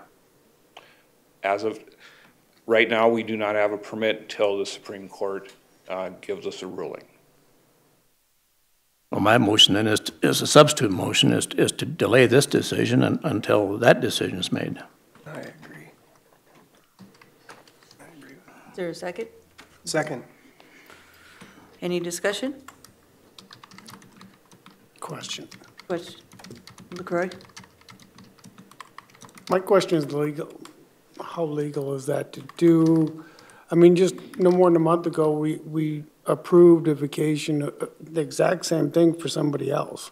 And here we are wanting to, understand the litigation, but we vacated the right of way for another person no more than a month ago. But it wasn't for No more than a month ago. Madam Chair, if I might, but it Guys, wasn't. nope. My question wait. is for our attorneys, is not for. Jay, is there any reason why this shouldn't be approved before that litigation is approved? I don't or see why you disapproved? couldn't. And it seems to me, what I've heard, and maybe I've not been entirely informed, is the public safety issue, despite or in spite of the litigation off to the side, the public safety issue of this, it seems somewhat like a no-brainer that you don't want the public entering a mine site even at its current status, let alone what might be after the Supreme Court rules. So I thought that was the impetus and purpose for this primarily, and it makes sense to me, but it's not my decision. But I don't see why you couldn't go forward today. Madam Chair. Commissioner DeSanto.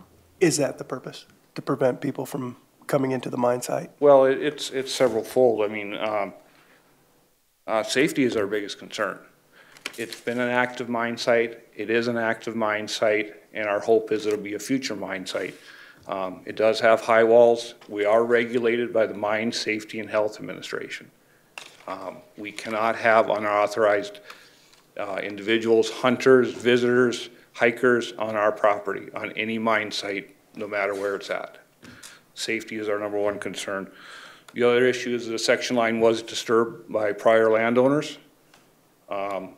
This was a recommendation by planning and zoning staff that this would get this more in compliance because we did not do the disturbance. Very good. Thank you. Madam Chair, 2 points. Number one, the previous right-of-way vacation or section, right-of-way vacation didn't involve disturbance. And the public we have a right to know how deep you're going to dig. It said, the purpose here, it says to allow future disturbance within the right-of-way. Doesn't say anything about trespass safety or whatever. It says allow future disturbance within the right-of-way. We have a right to know, the public has a right to know how deep deep you gonna dig? And as I said before, George, without the Supreme Court decision, we cannot disturb any additional property without a Pennington County construction permit. Fair enough, and so we postpone our decision until we get that decision. Thank you. Okay, there's been a motion on the floor. All in favor, say aye. Of the Aye. substitute. Hold on just a second. What's the motion? This is the substitute. To postpone this decision until Supreme Court rules. Okay, all in favor, say aye. Aye. All opposed? Aye. Aye. Back to the previous motion. All in favor, say aye. Aye. Aye. All opposed? Aye. Motion carries. So who voted no against the next? No was DeSanto and Farabee. Thank you. Next, we are needing to pull item E off the table, and that'd be the request to waiver building permit fees for Gabriel Miller. Need a motion? Yes, sir? So moved. Second. Moved by LaCroix, second by Farabee to pull it off the table.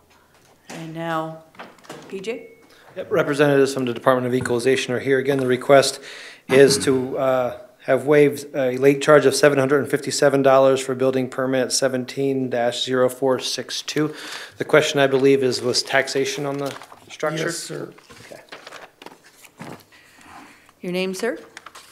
Shannon Rittberger, Director of Equalization. What specifically is the question? My question, Shannon, was, and I might have the two mixed up, but both of these, they're asking for waiver of fees because of, now, item E is got a stick-built home on it now, or, and was it taxed as a mobile home? Okay. Yes, at one time. Now, the taxes on a mobile home and manufactured home are exactly the same as taxes on any other property. Your property is assessed at market value, whether it's a mobile home or stick-built home, it's still market value, and the same levy is applied. All of that is exactly the same. At one time, this started out as a mobile home.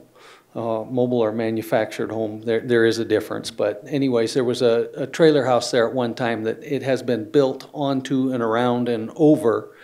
And at some point, we looked at it and said, trailer house is gone, this is now a house. So we call it something different in our record. Doesn't change the tax is exactly the same. But there are some differences that are important to the property owner. A loan is more favorable on a stick-built home than it is on a trailer house. The terms of a loan are more favorable. Insurance, there's some differences in insurance, and I think that's of an interest to the property owner here. And when you sell a property that has a trailer house on it, you have to pay the taxes in advance on the trailer house. When that doesn't happen when you have a stick-built home. So there are some issues there that make a difference, but as far as the taxes are exactly the same. A $50,000 trailer house pays exactly the same tax as a $50,000 house. Okay, I understand that part.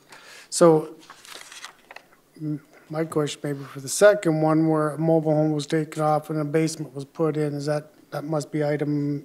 It's F. F. Item F, we're on E. That's way different from this one.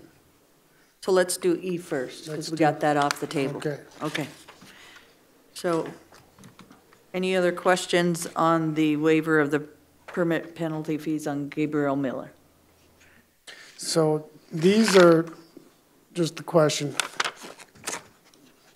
For Gabrielle, she's on a modular home on land, and building permits that you're talking about is the additions onto the mobile home that were built?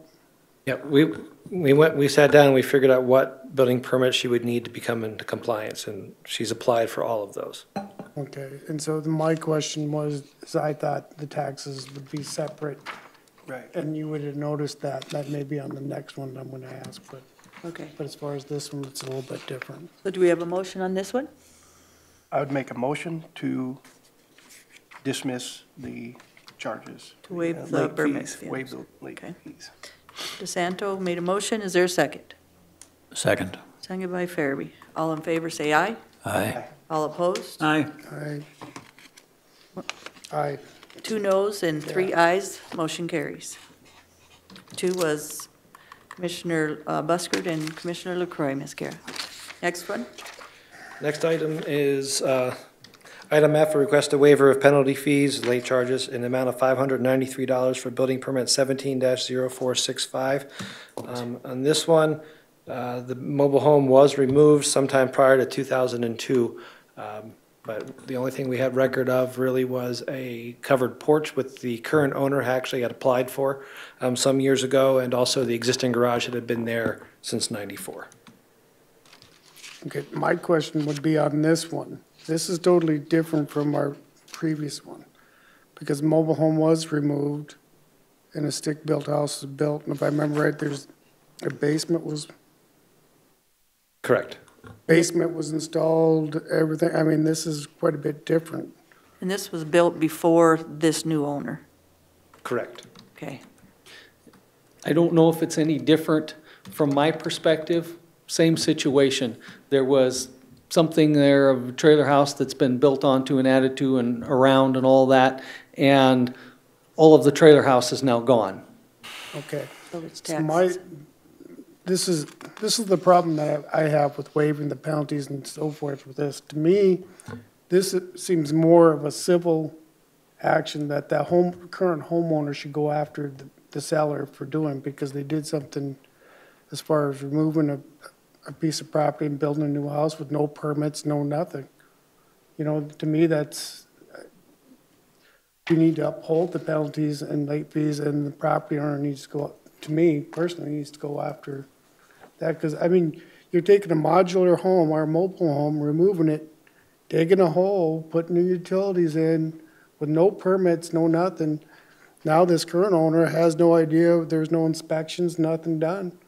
You know, to me, it should be, we should uphold our standings so people don't do this. There's a reason why we have the penalties and so forth, is for inspections and safety. You know, I mean, so I'm not gonna be in a support of waiving the penalties and fees. I think the current property owner probably needs to pay them and go after the person who sold them the home civilly. So my motion is to deny this one. Here's a substitute. Was there a motion on the floor? There was no motion on the floor. So your motion is to deny? Yes. Is there a second? Second by Buschard, first by LaCroy. The substitute motion is to waive the so-called penalty fee. Is there a second? Second. Okay.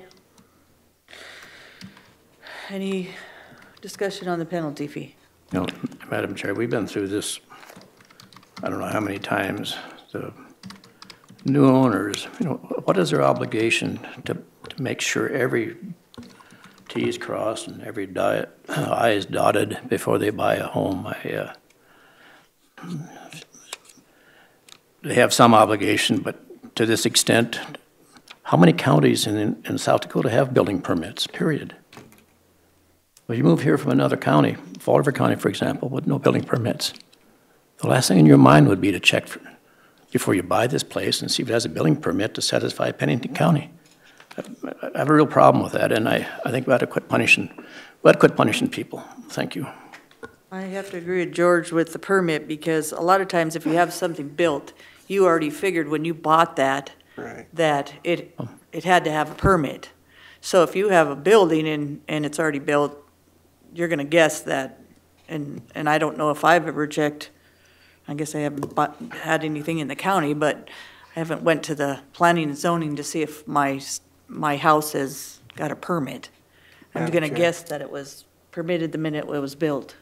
Something else that, food for thought, you know, a lot of these people are moving in from counties that, as George pointed out, they don't have building permits. They're not familiar with that. So they may be coming here not even realizing that you got to get a building permit for something. And so I don't feel like it's right to penalize. They've come forward. They've agreed to pay the permit fees now. they're showing good faith, in my opinion, to cooperate with the rules that they are now aware of. And therefore, that's why I vote to waive these penalty fees. Madam Chair, Hold on, Commissioner Fairby. PJ? Yeah, just one item of note. The current owner did know the building permits are required because they obtained one to cover the porch. However, so for the other side of the argument, staff should have caught this 6 years ago. Okay. I think both the applicants have agreed to pay the penalty, I mean, not the penalty, but the building permit fee. Is that correct? That's big of them. Well, They're gonna pay the real fee that they owe? But Keepers, we in gotta most, give them a break. wait a minute. Guys. In most counties in South Dakota, you don't need a building permit. You in Pennington County. Okay, guys, let's take a vote. All in favor, say aye. Aye. Aye. Aye. All opposed? No. 3 ayes, motion carries, 2 noes. Thank you. Thank you. One thing we didn't do was take it off the table. Did we do something wrong there? Oh, I thought we did. Just our own- We did, didn't we? Sorry. Okay. Okay. Let's go on to item 19, Commission Assistant. All right.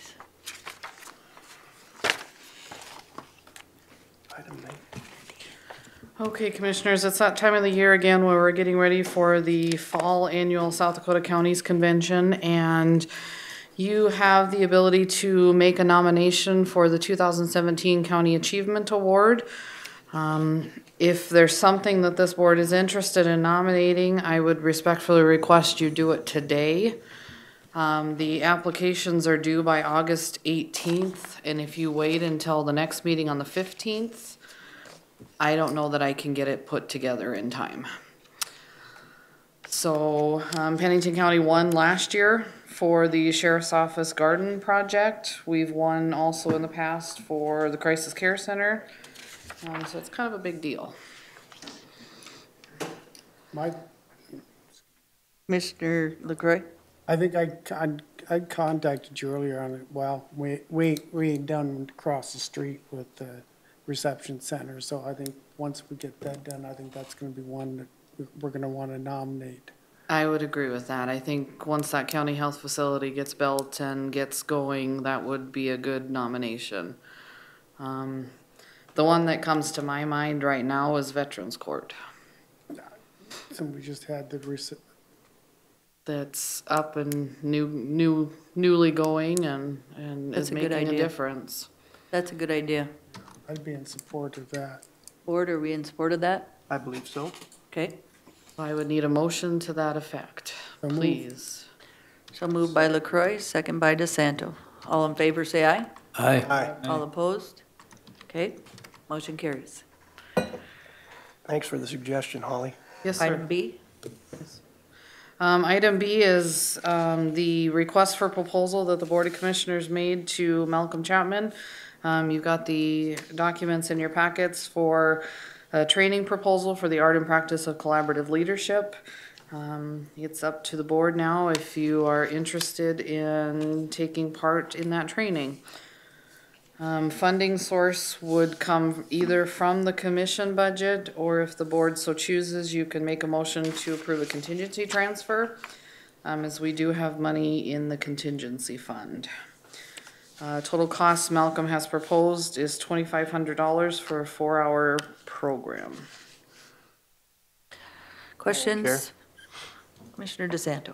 I was one of the ones that originally asked for this, and I believe that that's a fair, judging by the different seminars and that I've been to, that's a fair price that Malcolm's asking, and I believe that it will help us in the long run to work better with one another. So I would make a motion that we approve that and request that everyone attend. So. Okay, motion by DeSanto, second by LaCroix. All in favor, say aye. Hold it. Oh, whoops, sorry. Sorry. We get a chance to say Whoops. something? Yes, you do. I Okay. apologize. Well, these are, Sorry, that's what we're here Buskers. for. Well, you have to remind me sometimes. I'll probably vote in favor of this because I like Malcolm and probably need. I think it's a shame that we got to spend $2,500 of taxpayers' money because we act like a bunch of kids up here and don't have enough principles to act decently and conduct ourselves as we should. All right, any other Madam Chair. discussion? Go ahead, sir. Oh, okay. Commissioner LaCroy. I think training is good no matter who you are. And I think to update our skills, I think working with Malcolm and Pam Thomas could actually help in some way or another. Now, is this limited to just the commission? Holly? That's my understanding, is all 5 of you need to attend to make it worthwhile. Okay. And if you want your staff in with it, commission office staff, I guess that's direction from the board. That was my only other thought is commission staff. I was thinking almost. Like any of the department heads or just us? No, I was thinking Holly and Andy both being part of it, but maybe not. I have no issue with Holly and Andy You either? attending. Yeah, you know, I'm sure they would help out with that. I mean, we are a team, and they are part of the team, so that's my thoughts. Okay. But how soon do we need to? You need permission to move forward today? You know, there isn't a timeline set on this. If the board wants to continue it till the 15th, I don't really see any reason Well, he's that got a motion for wouldn't, but, approval. the only thing I guess I would request is I need to know where your funding source is, if you want to pull it from the commission budget, or if you want to supplement from the contingency fund. What was in your motion? Is there funds available in the commission budget? It's gonna be tight, sir. It's not something that I budgeted for. Okay, then I would suggest that we pull it from the contingency fund. I mean, I can do my best to absorb it by the end of the year, and if I can't, then I can come in and ask for the contingency fund supplement at the end of the year.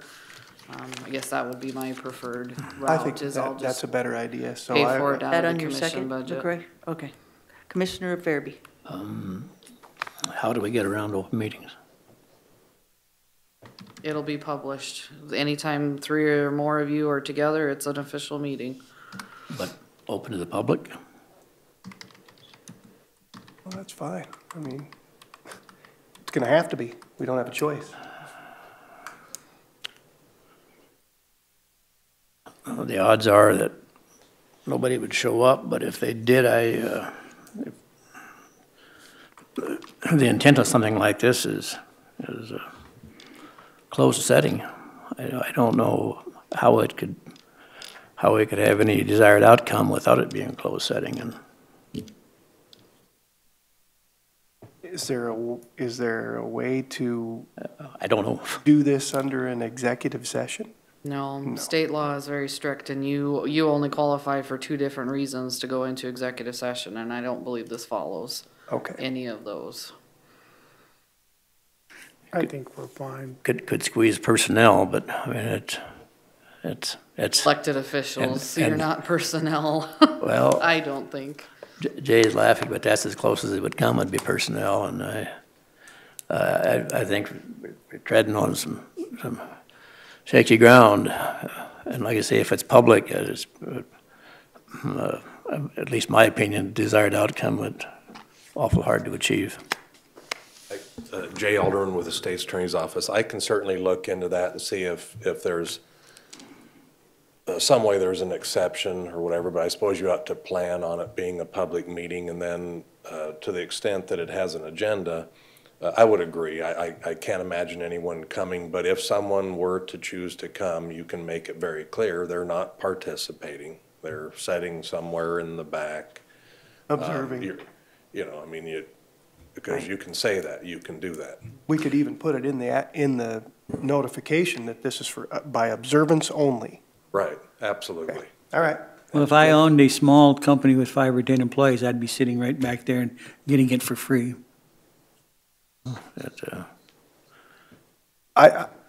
I feel that this goes a little further than just all of us getting along. I think that Malcolm's going to be able to teach us some tools to come to better conclusions and how to make better decisions. And any time that we can learn how to make better decisions and base the decisions that we do make on reason, good reasoning, then I think that that's a plus for us. And if the public gets some benefit from it, then good. Then it's not a waste of money for them either.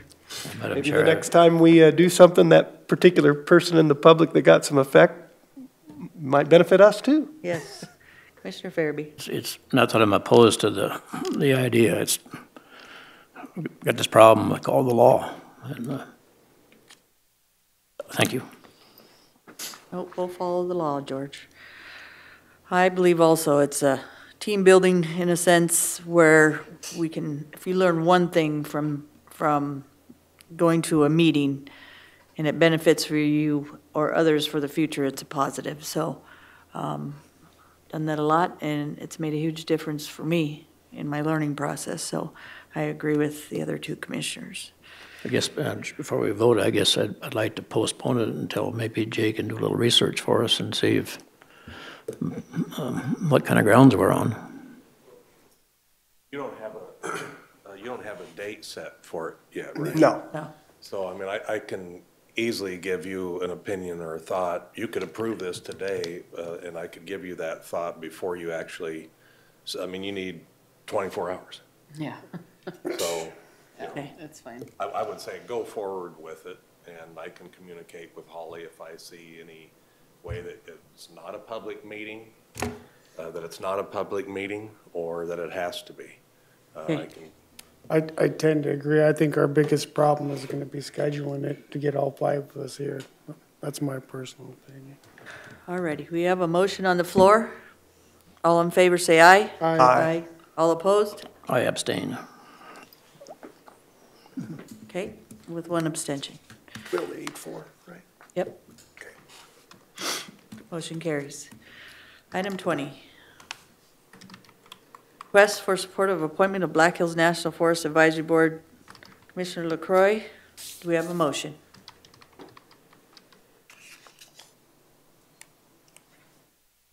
You guys I guess a question. Go ahead. Was there anyone else on the board that wanted to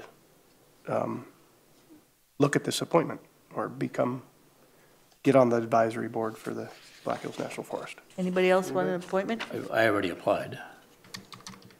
You applied? You I applied, yes.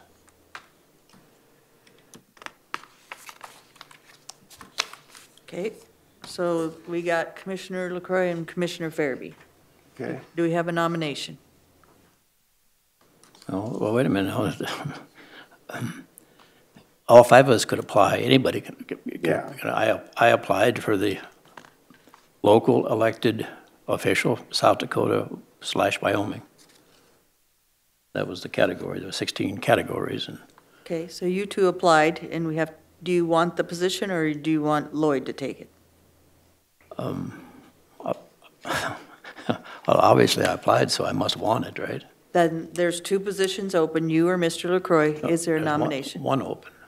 One position, but one person. You or Mr. LaCroix need to have a nomination. And then we approve it. I guess I asked last meeting for the support, I brought it up and so forth, that there was no mention back then about George putting an application in. He did. That's why this is brought forward today, is because 2 weeks ago, I asked for support and any comments from the board, and nobody had said nothing. So I assumed that to move forward, we'd officially do it this way. If Mr. Farabee had mentioned this at the last meeting, that he'd put an application in and was interested, then we could have discussed this. This wouldn't have been an issue. But if he can tell me when he signed the letter of application and the date and could give it to Holly, we could definitely go from there. And, you know, we just did it in the last 2 weeks. Okay, guys, bottom line is the request for support of appointment to Black Hills Forest Advisory Board Commissioner LaCroy. So, we either support LaCroy or we change the motion. Someone want to change the motion? Or do we have a motion on this appointment? I guess, Lloyd, did you step up because nobody else was? Or do you feel that you have some expertise, or what's your thoughts? As I mentioned in the last meeting, I worked in the forest industry for 26, not forest industry, but byproduct of the forest industry for 26 years at Marilat. We took the wood chips, sawdust, made particle wood, cabinets and so forth. The industry that I'd been in for 26 years has relied heavily on the forest industry. So that was one of the reasons, deciding factors that I decided to move forward with it. Okay, so do we have a motion? Well, I need a clarification. This is a request for supportive appointment to the Black Hills National Forest. Do we do the appointment? Does the National Forest Advisory Board do the appointment? Who does the appointment?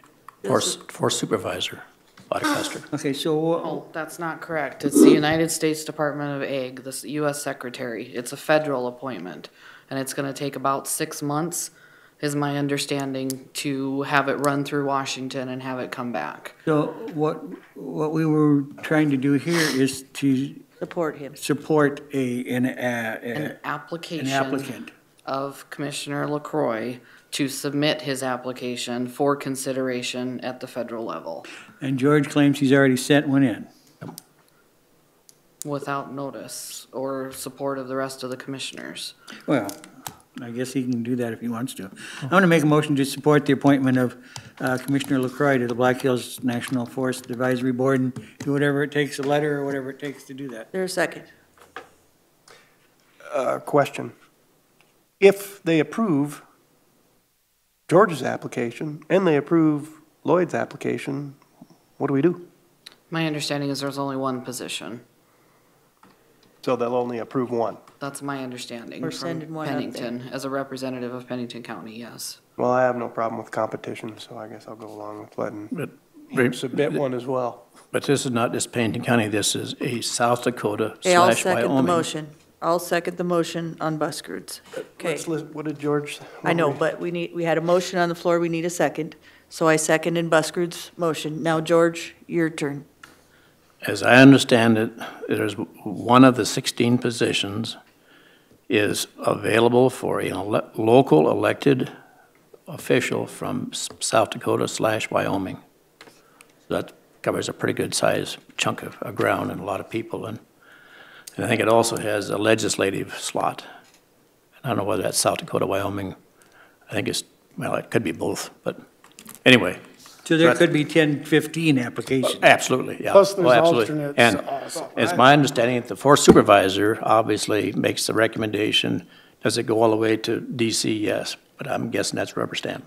Well, I mean, Yeah, my motion. both of you submitted the application, they're only choosing one of you, let the Forest Service choose who they want. Okay, there has been a motion on the floor to support Commissioner LaCroy for this position from this commission. Okay? All in favor, say aye. Aye. Aye. All opposed? I'll abstain. Okay, so roll call. Buskerud, Yes. DeSanto, Yes. Fairby, Abstain. LaCroy. Yes. I think I need to Oh. abstain too also. Sorry about that. So motion carries. Yes. Thank you. Committee reports? None here. Santo? None here. Adcock, none. None. None. All right. Approval of vouchers? Make a motion to approve the vouchers in the amount of Second.